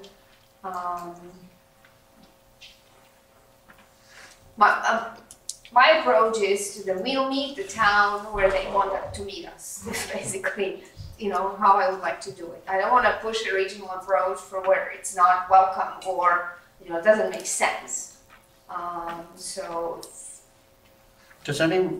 Do towns ever submit requests for proposals? I understand you don't do that to NEK, but you might, can you solicit generally, say the town of Johnson is, here's where we are interested in serving the last mile, and can you tell us if you are interested in wiring the town, or however one would and just to attract, to start the discussion with different providers, that might be interested. Yes. I haven't seen that much being done in Vermont, but in New Hampshire, they're doing it all the time, and all the time. I've seen at least 3 towns who have done that in New Hampshire, and I think they are somehow defaulting to collaborating with Consolidated. That's kind of what's been happening there. I think it's definitely worthwhile. I mean, some providers might not respond to an RFP, but I think it's a very legitimate approach. Why not? Yes. Is there a chance for the town of Johnson to sort of overstep the just catching up with everybody else and using something like some technology that's totally brand new and sort of being the first town in the field? Like Philips just came out, the electric company is testing a new system where Wi-Fi is transported with light technology. They're calling it annoyingly Li-Fi, L-I, yeah. It's really fascinating. And is there space that maybe Johnson could sort of be the front runner in this kind of thing, especially given that instead of playing catch up, we could be a model for everybody else. Well, it's a part of what's making it so hard, because there is a feeling like there is a new thing coming up every other day, and for people to keep up with all the technologies. So if it fell into our lap, I would say why not? But otherwise, I would be looking at where success is, where it's solid and based on a technology that is now considered state of the art, and that's fiber optic infrastructure, wired infrastructure, not wireless for our hilly town of Johnson or state of Vermont. So, no, but that makes it hard, because there's 5G, there's this, there's that, and like, who is going to keep up with that? So at some point you have to start banking your money on something specific, otherwise we'll just spin our wheels for a long time. And fiber has promise for many years to come, so it's a good one. Has the committee talked to any KCUD? To who? To any Northeast Kingdom? No. Consolidated? We have not talked to them. I've listened to them. Yeah, and they don't have a communication union district yet. It's there are 20 towns, 26 maybe, that are voting on this very issue at the town meeting, and after which whichever town joins decides to form, then they will form it. We have been talking to, and that's also the meeting on the 27th, to a consultant that Tilson Technologies that has been working with and advising on the CUD. And that person is coming here, so I really have high hopes that they'll bring us over the hump. Yeah, I've gotten conflicting information on how to form a CUD. And what a CUD can do. We could join one instead of forming one, right? I've heard conflicting information on that. The broadband committee does not have a recommendation. Not at this time. Okay. So we're over 3/4 of an hour into this. Yes. I still don't see a path forward to what we should be doing, or any actionable items for us. Should we be providing some direction to our committee, or? Eric, appropriate $1.3 million and we'll wire the whole town. Option B? Wait. Well, I think you need to ascertain from your committee if they have more direction for you or not, and if it's not, then you know. So, well, one of us needs to be at that February 27th meeting. I would hope that members of the broadband committee would be as well. We're all looking at most of those meetings. Yeah, you have. Your recommendation is to wait, you said, right? I want to hear what this 27th meeting, because like I said, on the CUD, I've heard this story, I've heard that story, and the truth is somewhere in between. Right, so that's what we need to be. And I don't want to reinvent the wheel. There are two things that we need to be pursuing. That's one of them, and the other one is looking at providers directly, which you started doing. We started doing that. I think Comcast would be a good idea to talk to them. So if we could direct our broadband committee to come up with a menu of providers that you should be talking to, and who's going to be the most promising from that list. Whether they're interested or not. Right. Stowe Cable's not interested. Well, that's not what we're doing now, but that's what we're directing. I would suggest we do tonight is direct the broadband committee to do that. Does that make sense to you, Charles? Say one more time. To have the broadband committee start talking to providers directly, come up with the list who's most likely to benefit us. Got it. Does that make sense? Proposals for Johnson, and then.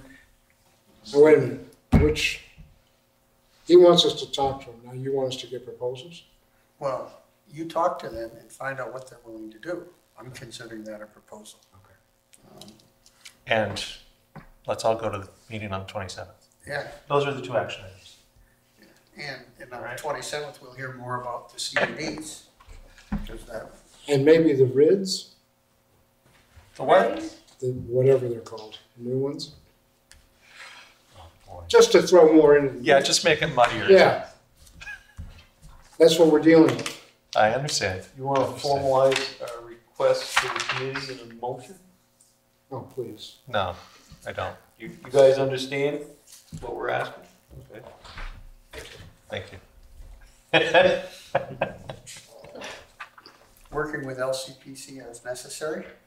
Yeah, so this LCPC's Broadband Innovation Grant Feasibility Study application, are we in on that already? Do we need to do something to participate? You made the motion. We did it. You're supporting that effort. Great. Surprising when you get that. Amazing. Good. Thanks, Mike. Sorry. Okay, Thank you. No, Thank you. You moved us off our stump a little bit. Thank you.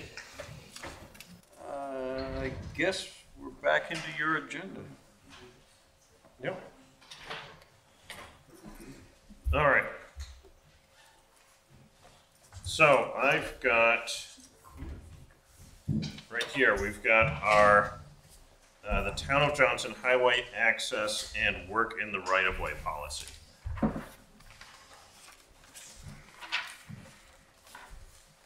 Which you've got in your packet after Leah's slideshow. It's just starting to get exciting, folks. Don't leave now. Was this in an email packet? Sure. Yes. I missed it.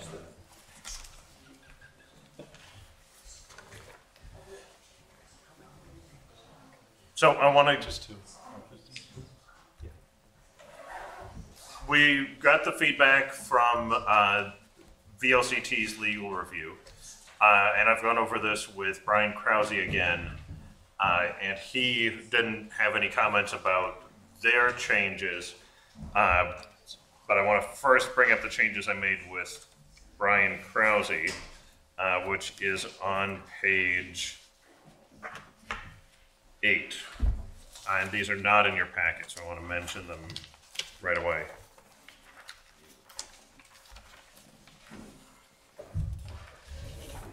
On page 8, we replaced last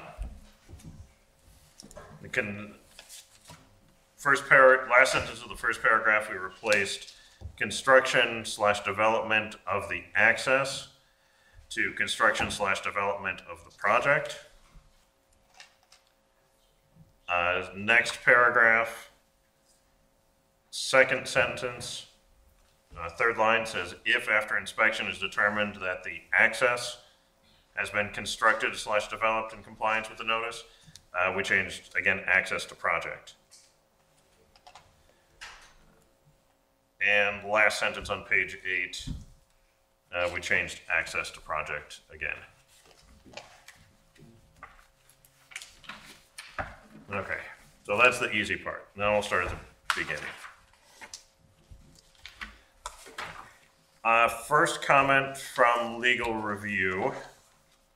You going to page 1? Yeah, page 1. First comment from legal review says to avoid using gendered language. So they're concerned about road foremen.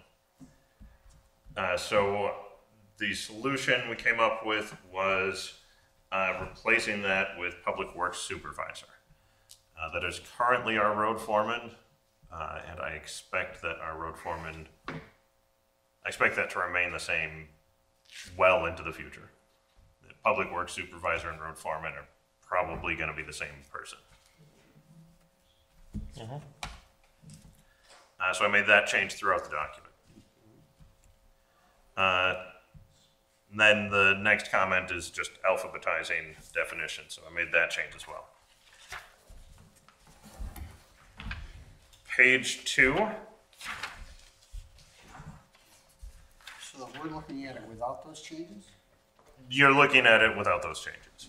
The document you have has all the details on the recommended changes. Okay. Most of which we are just accepting theirs, but that happened to be one where they didn't give us a particular suggestion, so I had to come up with one.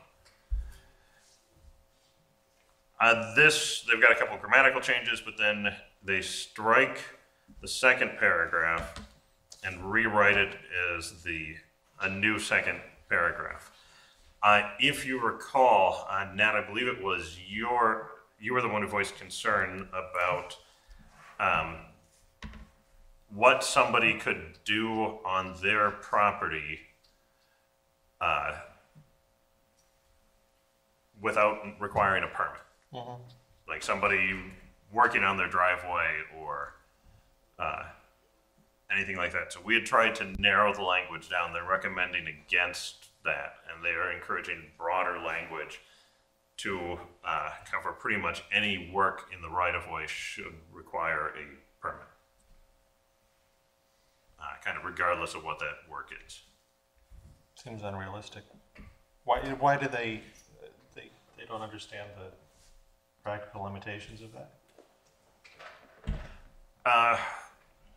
Their recommendation is more about asserting our rights, that the more restrictive we take it, the harder we might have to assert our rights in a particular case where we feel that we need to. If we haven't been kind of throughout the whole process been very forthright about asserting our rights to our right-of-way, that picking and choosing when we assert that is more complicated. So someone who has a paved driveway and decides they're gonna have it resurfaced, that first 5 feet that's within the highways right away, they're gonna have to get permission? They would have to seek permission for that. Well, I'm still not sold on that. Yep. I mean, I understand as the municipality, it's beneficial. I understand that for sure. But still, we have a lot of property owners who have rights that really need to be, I think, respected. And I think probably in those examples like I just asked, that would be pretty much carte blanche approved. It would be development that is going to affect maybe negatively our highway. You know, they're going to build a berm or something that's going to cause drainage back into our highway. That's why we'd want to maintain that kind of. It would be easier to approve, but it would still require an application and a recording of that application. Right. And so, Rosemary, what's the fee to record something in the land record? $15 a page. Yeah. So it wouldn't be over a page, but it would require an application and a recording. So even if we waived our fee, it would still be $15 to record it. To what extent can they tell us what we have to put in this? I would recommend that anything we don't take their advice on, basically they have no authority to tell us what to do or not. But I would recommend that we go to our legal counsel for review on any changes that we make.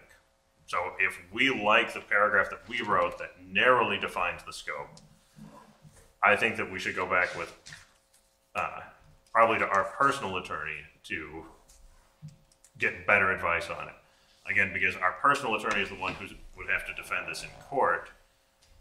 They're going to take a more detailed view on this. VLCT does a very good job of defining our rights and authorities broadly, but they're not our legal counsel. Mm-hmm. Say Donna. Sorry. Well, how about on state highways? Like my driveway is on the state highway. Do I technically have to get a permit if I want to resurface my driveway? Fair question. That's not our right of way, so. Well, I know it's not, but I'm just, by comparison, I'm wondering.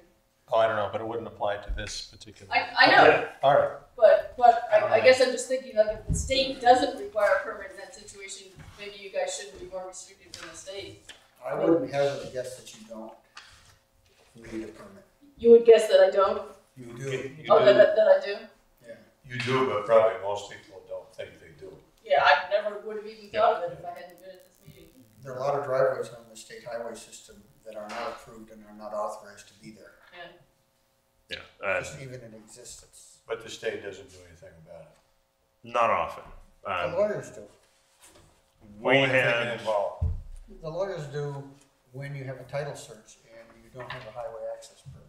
Then you have to go to the state to get the permit. So at that point, your sale or your purchase or whatever is all in play. You know, it's the worst possible time to have it. So what's the thoughts of the board? They want to have our attorney review it? we want to go through the rest of the thing and come back to this one? Sure. I also think, I mean, as with the example of the state, if you need a permit to do things that, a lot of small things that nobody's really actually going to get the permit to do, defeats the whole purpose of the, you know, and then we're dealing with selective enforcement when a lot of people are getting away with it, but some other people are getting away with it. So How long has the right-of-way policy been enforced? very problematic. Our existing right-of-way Right. policy? One forever. I know. I can't believe it's been so jacked up over all these years that we have to make all these changes. Every time we go through an ordinance, there's plenty of changes. I just can't believe it. It's almost like rewriting the whole thing. We did. I know, but it's kind of ridiculous, isn't it? That we've been working under one for all these years and now we're gonna do all of this? This one achieves a number of goals that both Brian Krause and I think would benefit the town quite a bit. And thankfully, they didn't have any real problems with the parts that we really wanted to accomplish. All right, next comment. Let's see. That just gets into cleaning up language. So I'm looking at comment 5. This gets into a little bit of detail, but our current policy specifies that it's the road foreman or the road commissioner. They're recommending that we limit it to the road foreman as the person involved. Or in this case, again, we've changed the road foreman language to public works supervisor. So why are they against the road commission? They feel that because the select board will retain the authority to step in if needed, that we're better off than having just one designee for this. Having two designees for this could create a burdensome amount of paperwork for individuals if they're applying to one person and then they, don't know, should they apply to the road commissioner or the road foreman? I think it'll be a lot cleaner if we just have one designee that it's applied to the road foreman or the public works supervisor. So who's our road commissioner? I am. One of the reasons we named the administrator as the road commissioner is because they're here every day. And if the highway public works supervisor was not available, the road commissioner would be available. Yes. But if they're recommending against having two people. So we're gonna eliminate the road commission. Well, this is just one thing, but yeah, we don't have to have the road commissioner do it. The select board can always get involved, or even temporarily, you could even temporarily name a different designee. Because again, this is a policy, not an ordinance. You can say that, we know the public works supervisor is going to be out of town for so long. This can be a duty that we assign to whoever's acting as the public works supervisor, or you could designate it to the road commissioner for a temporary period. Well, the road commissioner certainly is going to have a lot more jobs to do in our area, whereas the road foreman is likely to be more familiar with the property. I don't have a problem, saying that's the person that ought to be deciding this, and as long as we have the ability to go elsewhere to the road commissioner later, that's fine. Yeah, that's our practice right now. Is road foreman handles all of these applications. Well, right now it's the road foreman. Right now it's the road foreman handles these applications. We want to move that. We want to, the recommendation is to change it from the road foreman or the road commissioner to just the public works supervisor. I would think for consistency, you would want it to be one of either. That's their recommendation too. So we need to, in all of our printed paperwork, designate Brian Krause as the public works supervisor and not road foreman. Right. He can also be road foreman, or designated as both. But yeah, because if we're referring to a public works supervisor in here, he's got to have a title of public works No, he supervisor. can't be a road foreman. He has to be a road foreperson or a road manager or a road supervisor. That's suggested language that they That's have, what the language is. Yeah, so I picked. You can't call him a foreman anymore. All right. All right, page 3. They struck the language on deposit because we already cover security deposits in section 7, so it's redundant to cover it in 2 places and potentially confusing.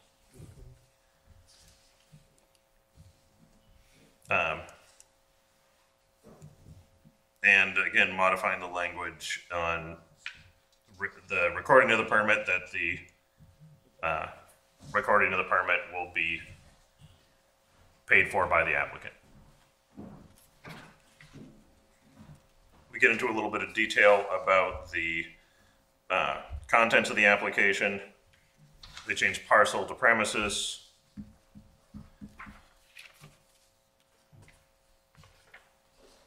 And then we're on page 4.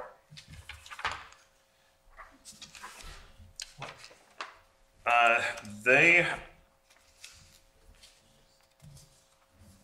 didn't like our Appendix D, which is a diagram we had for what good installation of a culvert looked like. They said that if we're going to do that, we should enforce that,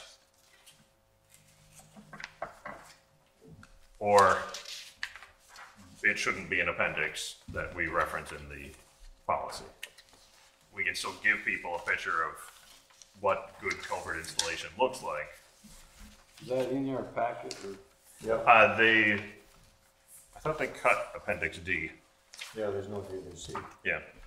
Like I said, they didn't like our Appendix D with the diagram.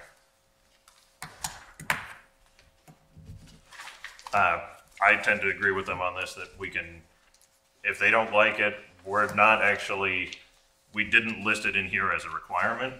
So I think it's fine for us to give it to people, but it doesn't need to be an appendix, part of the policy. But, you know, when people get their notice to proceed, we can hand them a picture of, you know, this is what good, you know, a little guide on, like, this is how to install a culvert properly. You know, we've produced that, we know how to do it, we've produced material describing how to do it, we can get mileage out of it, but it's not really appropriate for the policy. Well, are we expecting them to, are we gonna go out and say, oh, that culvert's in wrong? Yes. Then they needed a diagram. We'll provide them with a diagram. We'll provide them with some.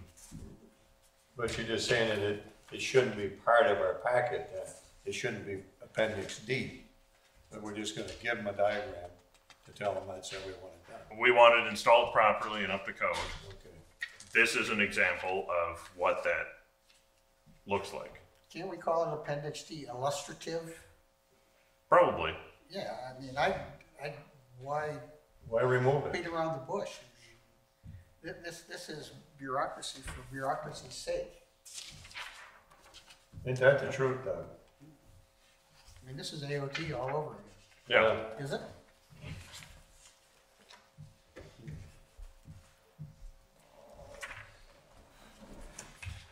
So can I ask, is this applying to just within the road right of ways?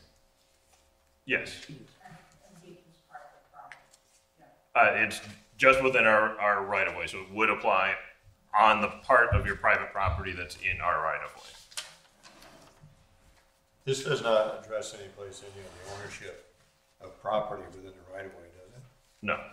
Then it should, because of that difficulty that the village had with the trees that were in the electric right of way. Those trees actually belonged to the homeowner, and it was their firewood.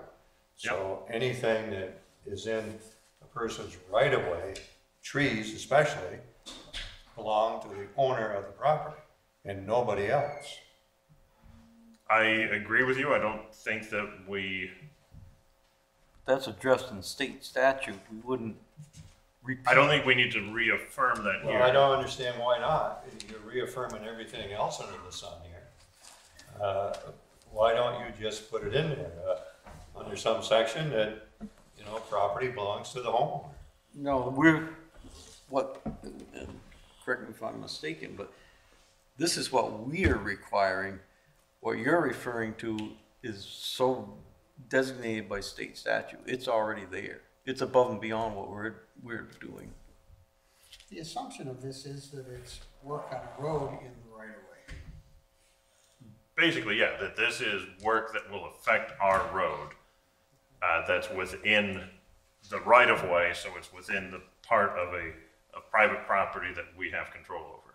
That's my point. My point is if somebody went through and did work on the road and cut a tree down, then the tree should be left there and it should be addressed in this.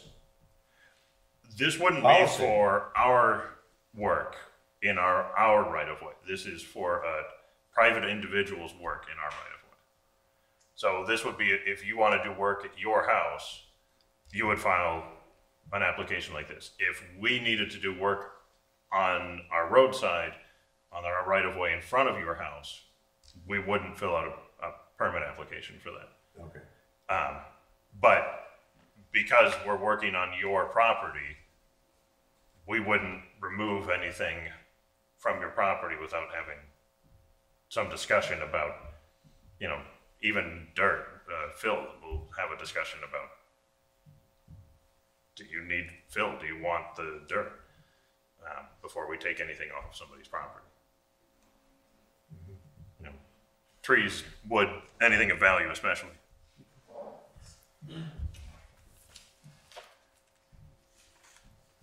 All right. Bottom of page 4 is just a language correction about using consistent language. So page 5. Section 10, they get into a little bit of detail here. They say that, there's an issue of state preemption. The authority referenced herein is the authority that the legislature has explicitly delegated to the select board by statute. While the select board may in turn delegate that authority to other municipal officials, such as the road foreman, in order to execute those laws, it does not have the ability to abdicate that authority altogether, at least not by means of a policy. So,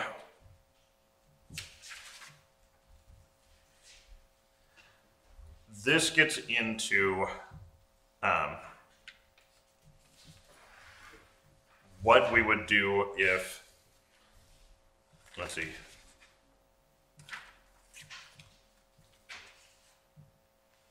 if development requires the elimination of an access that had been previously permitted.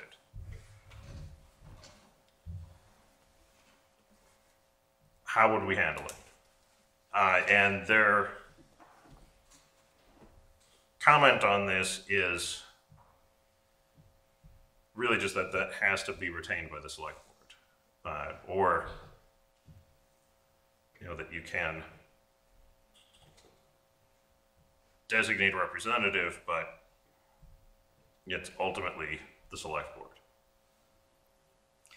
So I'm guessing from reading the way this is written, the highway foreman would maybe so direct it, but he would need to bring it to the select board to get us sanctioned. It may be kind of the cleanest way of handling this might be to eliminate the language that allows for the road foreman, so that you're not preemptively designating the road foreman that power, but that the road foreman can come to the select board and ask for the authority to That do might be that. cleaner. Yeah, that might be cleaner to have it that. As often as this happens, it might be cleaner to just require a select board. Yeah. I don't know that we've ever had to deal with it before. I don't ever remember it.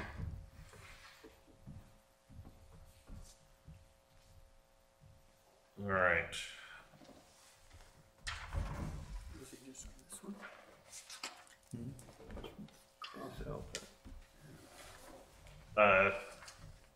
Rest of page 5 is just a little bit of language clarifications, and they moved the section on appeals to the last section, having it come in the middle.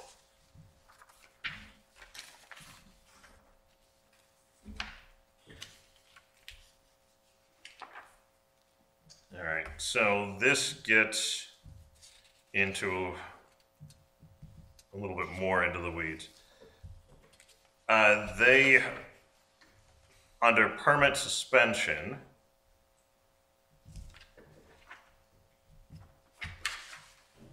and assurance of discontinuation,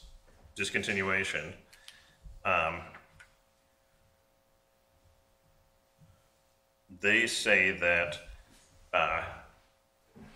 for these, these are more that they think that the town might not want to designate the power to another person, that these are, when we're issuing discontinuance or suspending somebody's permit for violation, that might be something that has to come before the board, and then the board can, on a case-by-case basis, issue to the public works supervisor to go ahead and revoke a permit and require its elimination. So this would be essentially when someone has applied for a permit, received a notice to proceed. They applied for the permit. Brian Krause went out and followed up and said, this looks like a good project. I like what your design here is good. You get a notice to proceed. Then you don't do what you said you were going to do on your application. You either cause a bunch of damage to the road while you're doing the work, or you do something that wasn't described at all. You do some other project. What do we do then? And that's where we can, the first step is giving them a notice that they're in violation and instructing them to take corrective action. Failing that they take corrective action, then we're going to discontinue their permit and tell them to remove it. And the suggestion is that when it gets to that level of where we have to discontinue a permit, maybe it should rise to the select board's level. Potentially that could be court. Could go to court. Yeah. I think that's a good idea. I would agree. Among other things, if it came to us, it practically would come to us because our public works foreman, public works supervisor, has made a decision that it's at this level, comes to us, and we may say, we're gonna send it to our attorney, whereas our public works supervisor really doesn't have that option. Yes. And speaking of that, the next paragraph, we removed there was language in here that implied that the public works supervisor or road foreman could have gone directly to our attorney, which is not an authority that we had intended to convey. So we eliminated that language. Right. Section 14, appeals. This is largely just rephrasing the appeals section we had written before and just putting it at the end of the process rather than in the middle.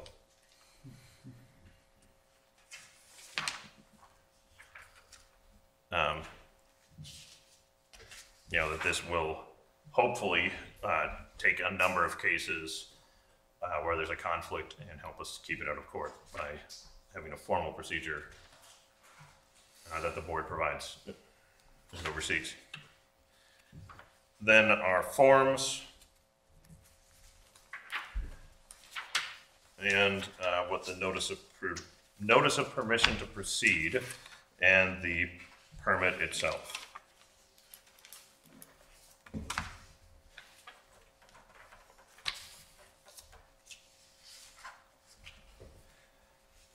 So it sounds like most of the changes are uncontroversial with the exception of second page, second and third paragraph.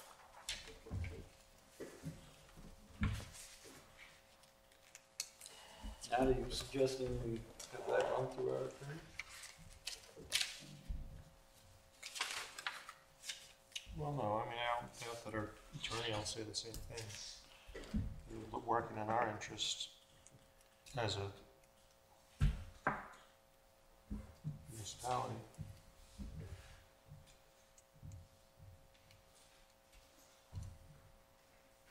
That's just crazy.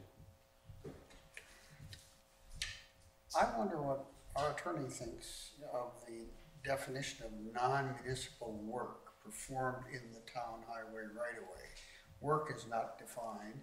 Highway is the highway system, which gets to Michael's question about all the entire right-of-way. You know, so, and I understood where the cutting of trees is. You know, I'm looking at this now without a thorough knowledge of it, but I think there ought to be authority for a de minimis waiver, you know, and this is every title searcher's nightmare, and you know, because you know we look for highway access permits now as attorneys, but you know we're never going to know if somebody replaced a culvert or you know and did it unofficially or not, or you know properly, you know, or paved a driveway. I think that rather than retaining strict control, thinking about what Nat said, that we ought to think about what's really going to come up and what are we going to know about and what do we want to know about. And you know, some of this stuff is control and it's just going to be a sham because we aren't going to know it happened anyway. And it'd be better to get conformity and have of record a de minimis, you know, proposal to do such and such, you know, de minimis, not work within, you know, not reading the substantial work or something, you know. I'd ask our lawyers, can we do something like that? Because we don't want to regulate and do permit. I mean, it's permitting for permitting's sake. I agree. I think that I get where they're coming from with this, but no, we're not. If we start charging money and time for every little thing, then people aren't going to do it. Right now, it's a free process, and we're having enough trouble getting people to turn in proposals when they're doing work on fourth-class roads. We don't want to make that even harder to get compliance.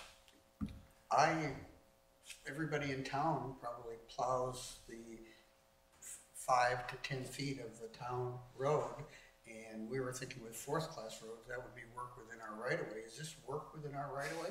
I drove some stakes so I wouldn't go off the road with my tractor on the culvert. Is that work within the right-of-way? I mean, obviously, you know, never occurred to me, you know, but I don't think that paving should be either. Yeah, I tend to agree that I preferred our change language that had a more restrictive view of what we were interested in.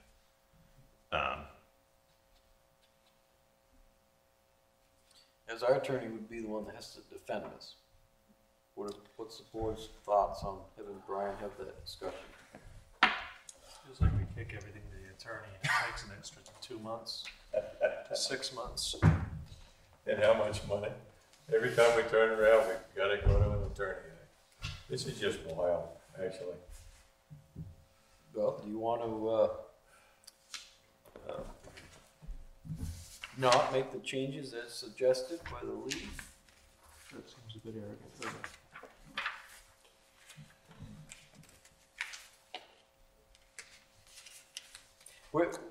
This was a boilerplate from the league that we started with? I started with a boilerplate from the league that did not address anything other than highway access.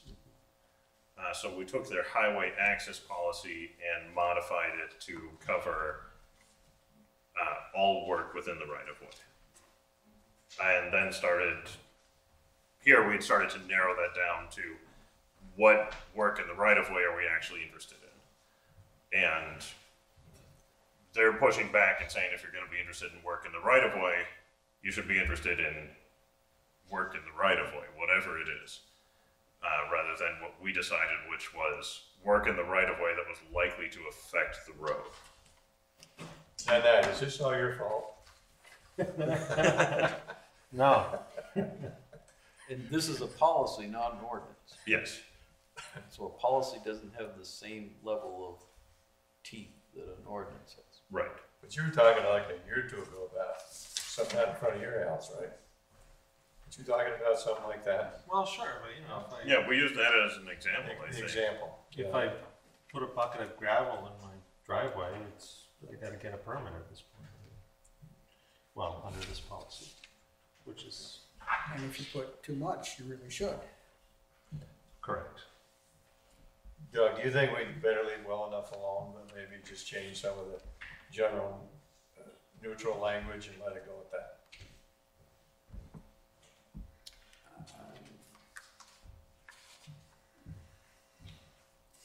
Yeah, there could come a day that you grew that you didn't have control over your roads, you know, right away. We do have control over it, but you're looking for more restrictive control. I would define what work in the right of way is, because that's what's not, you know, I would ask them to, the league, to tell us what work in the right of way is. Is it Well, a that's right physics here. description, or is it like, you know, like force or distance? What is it? Isn't it spelled out here? No person shall install, develop, construct, regrade, or resurface any driveway entrance. Deposit material of any kind within any way affect the grade of a highway, obstructed ditch, culvert, drainage course that drains into a highway, or fill. I mean, it's all there. Seems like Which paragraph is that? The one they added. The one they added on page 2. Seems like a pretty all-inclusive, workable definition of what you're talking about. Unless I misunderstood.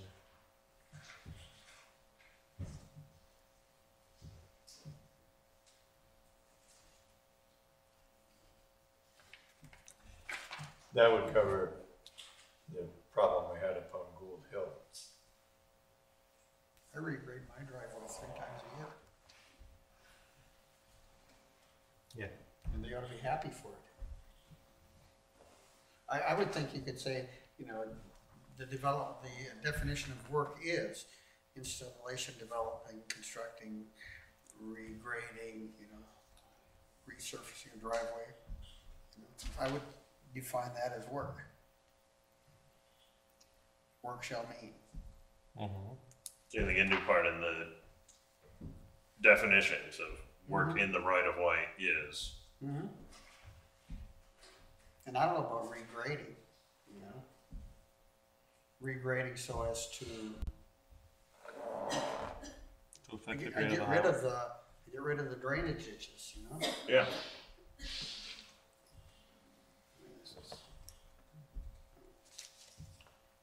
The stricken paragraph got at what we tried to do was that anything that affects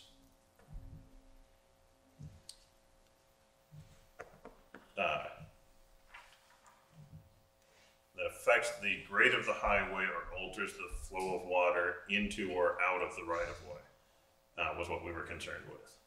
I think we already used that one. What was their problem with it? That it's too narrow. That applying that standard, we would miss things that we do have the authority to regulate. But we can decide that we're okay with it, that we don't need to. Like Doug said, we might, kick ourselves somewhere down the road that we gave up, we gave up the right to oversee something, but it is just a policy. Down the road, we could change it. Yep. I'd leave that one in. I thought we did a pretty good job when we wrote that paragraph. Yeah, I'd leave the original in. That we... Okay, let's do it. Your original? Mike, original? Oh, yeah. Okay. Yeah. So, with the changes you've identified, leaving this as original, in your mind, this is about ready to... Yes. I had a version with their recommended changes and my changes made up. Because that was easy to make up. I didn't pick and choose which changes. So I guess the question for the board, are you prepared to approve as talked through, or would you want to see a clean copy with all of the changes? We need a clean copy anyway, right? Yeah. So let's get So maybe if we can have a clean copy for our next meeting? And... That won't be any problem at all. Okay. Like I said, I've got a slightly different version ready tonight, so I'll make that fix to that paragraph that we want to keep, and we'll be good to go. You are not going to bother running by an attorney? From the sounds of it, no. Good. Light industrial park. Hey, I just wanted to say Yes. one thing, and I know that was a tedious process that you all just went through, but I wanted to acknowledge and commend you on the gender neutral language, and I know it's hard, to go from the foreman to the manager or the supervisor, but it's really important and it's really meaningful to me and to a lot of people. And I heard, some people kind of chatting and kind of trivializing it and thinking it was silly, but I just want to say it's really not silly, and so thanks for doing that. Thank you.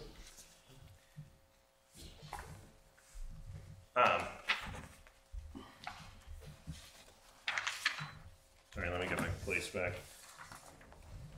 Light industrial park, I've been working with Seth on the new Nexus statement and submission of the grant. We're going to complete the submission for the next round of grants before town meeting. That we've set a deadline of February for that. So before town meeting, we'll be in consideration again. Again, this is going to be the faster process, so we're going to be leaning on LCPC quite a bit for. That was the $1 million? Yep, a little over $1 million. Perfect.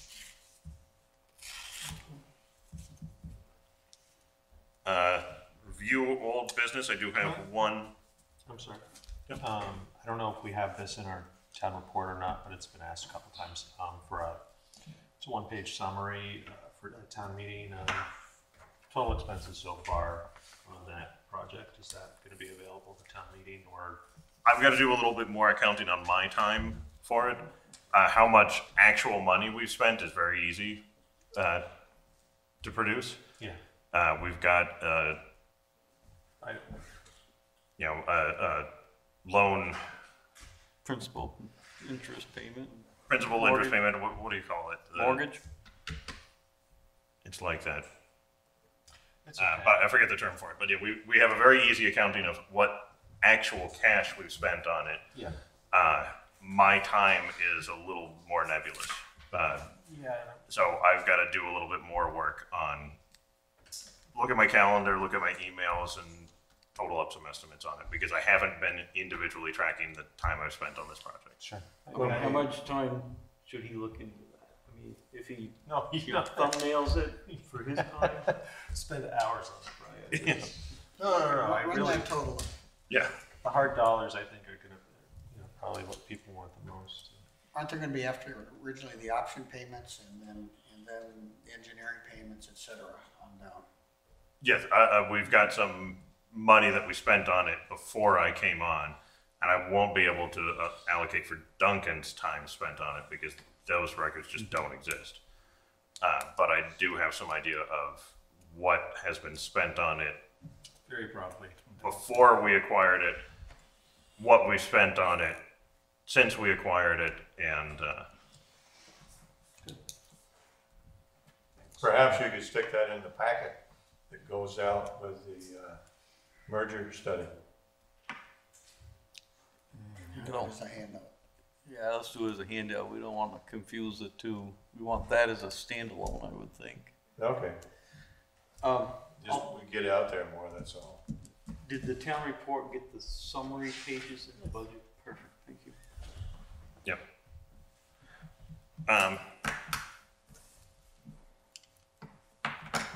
Then for reviewing the old business, the big thing I want to touch on there is the racial bias training. Obviously, our February 1st, the date we had picked, the gym was not actually free that day. It was reserved for, I think it was the Mini-Mac is the league, but it's not the town's basketball program. It's an outside organization's basketball program, so we can't, when they make the reservation, we can't kick them out or anything. But we do have a date in March that, pardon me while I get my calendar out. We do have a date in March that we're approved for.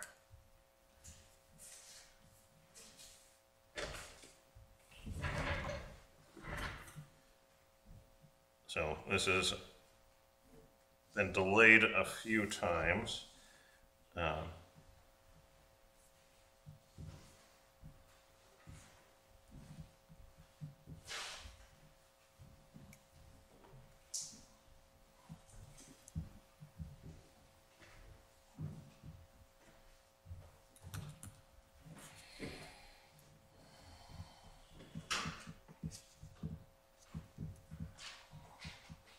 We're looking at March 7th. Okay, so it's first weekend after town meeting? Yes. That's what, noon to 4, or is it 10 to 2, or what do we have? Grabbing the hours. Noon to 5 is what we have the gym reserved for. Okay. And that's workable with the director there?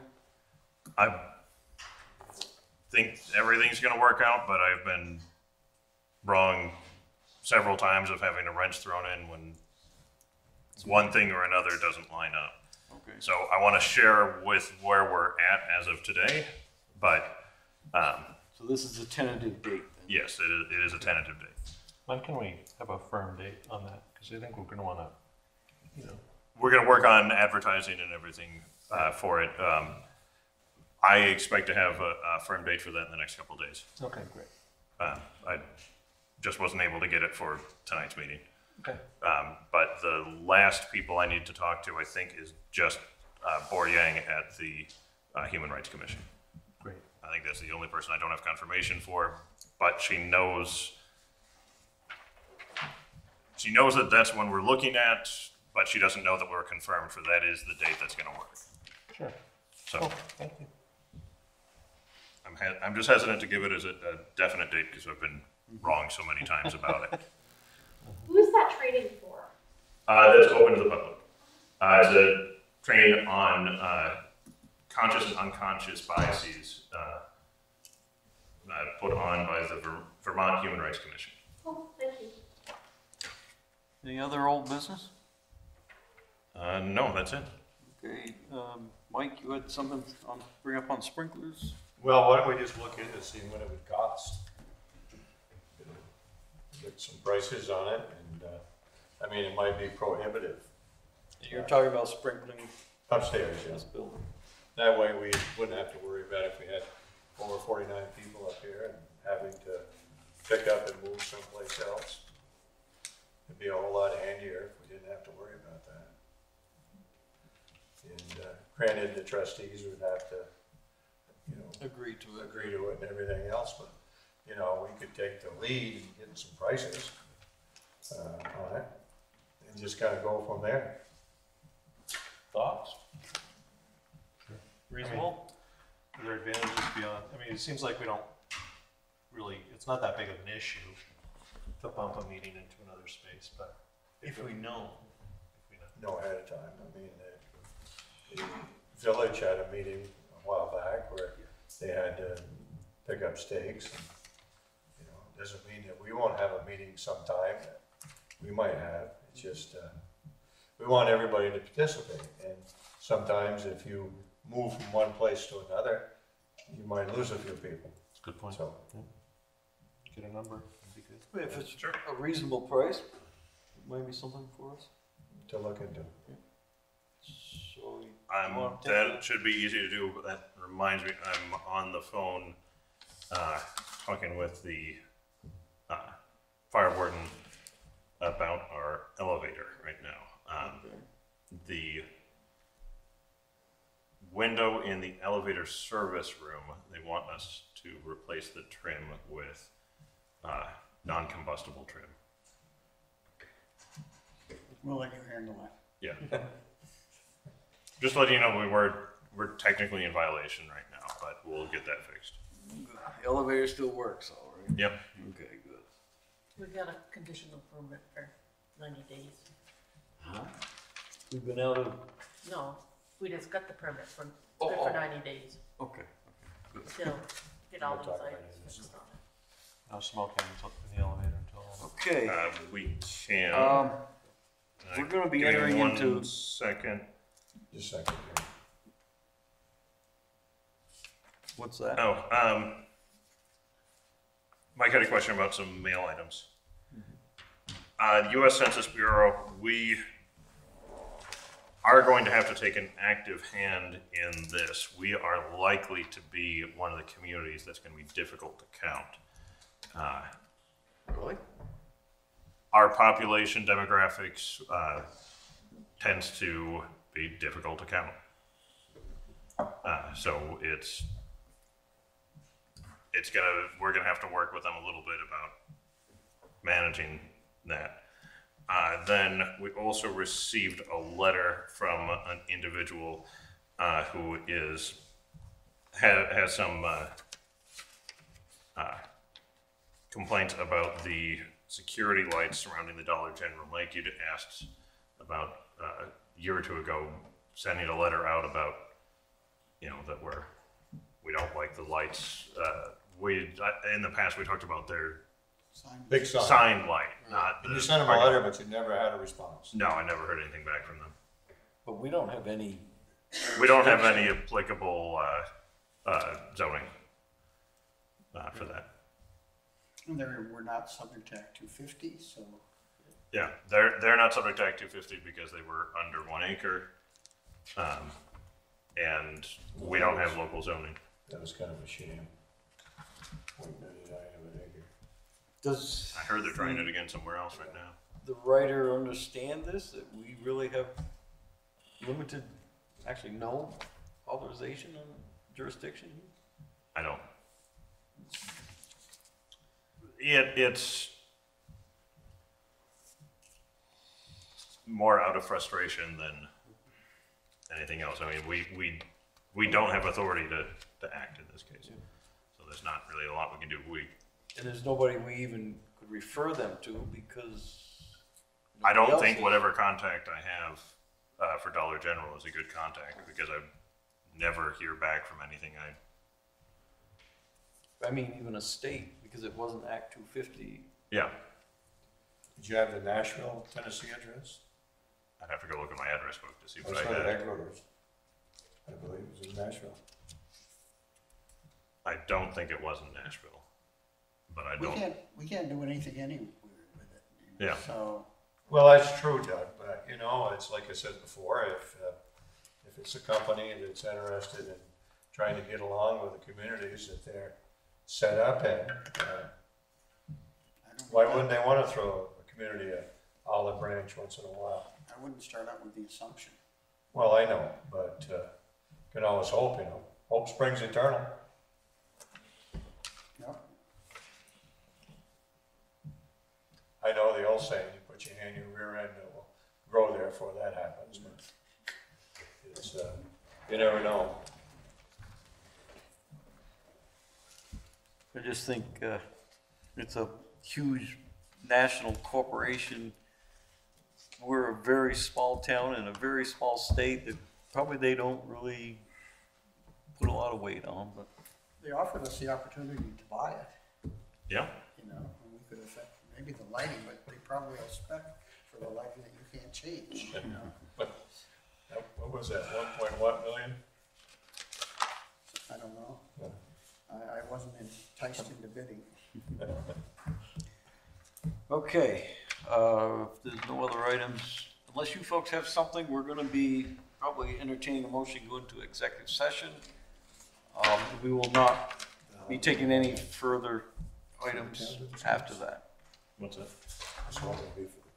I move we go into executive session to discuss a personnel matter as allowed by 1 VSA. No, I made it 313A4. We have a motion to go into executive session. Do we have a second?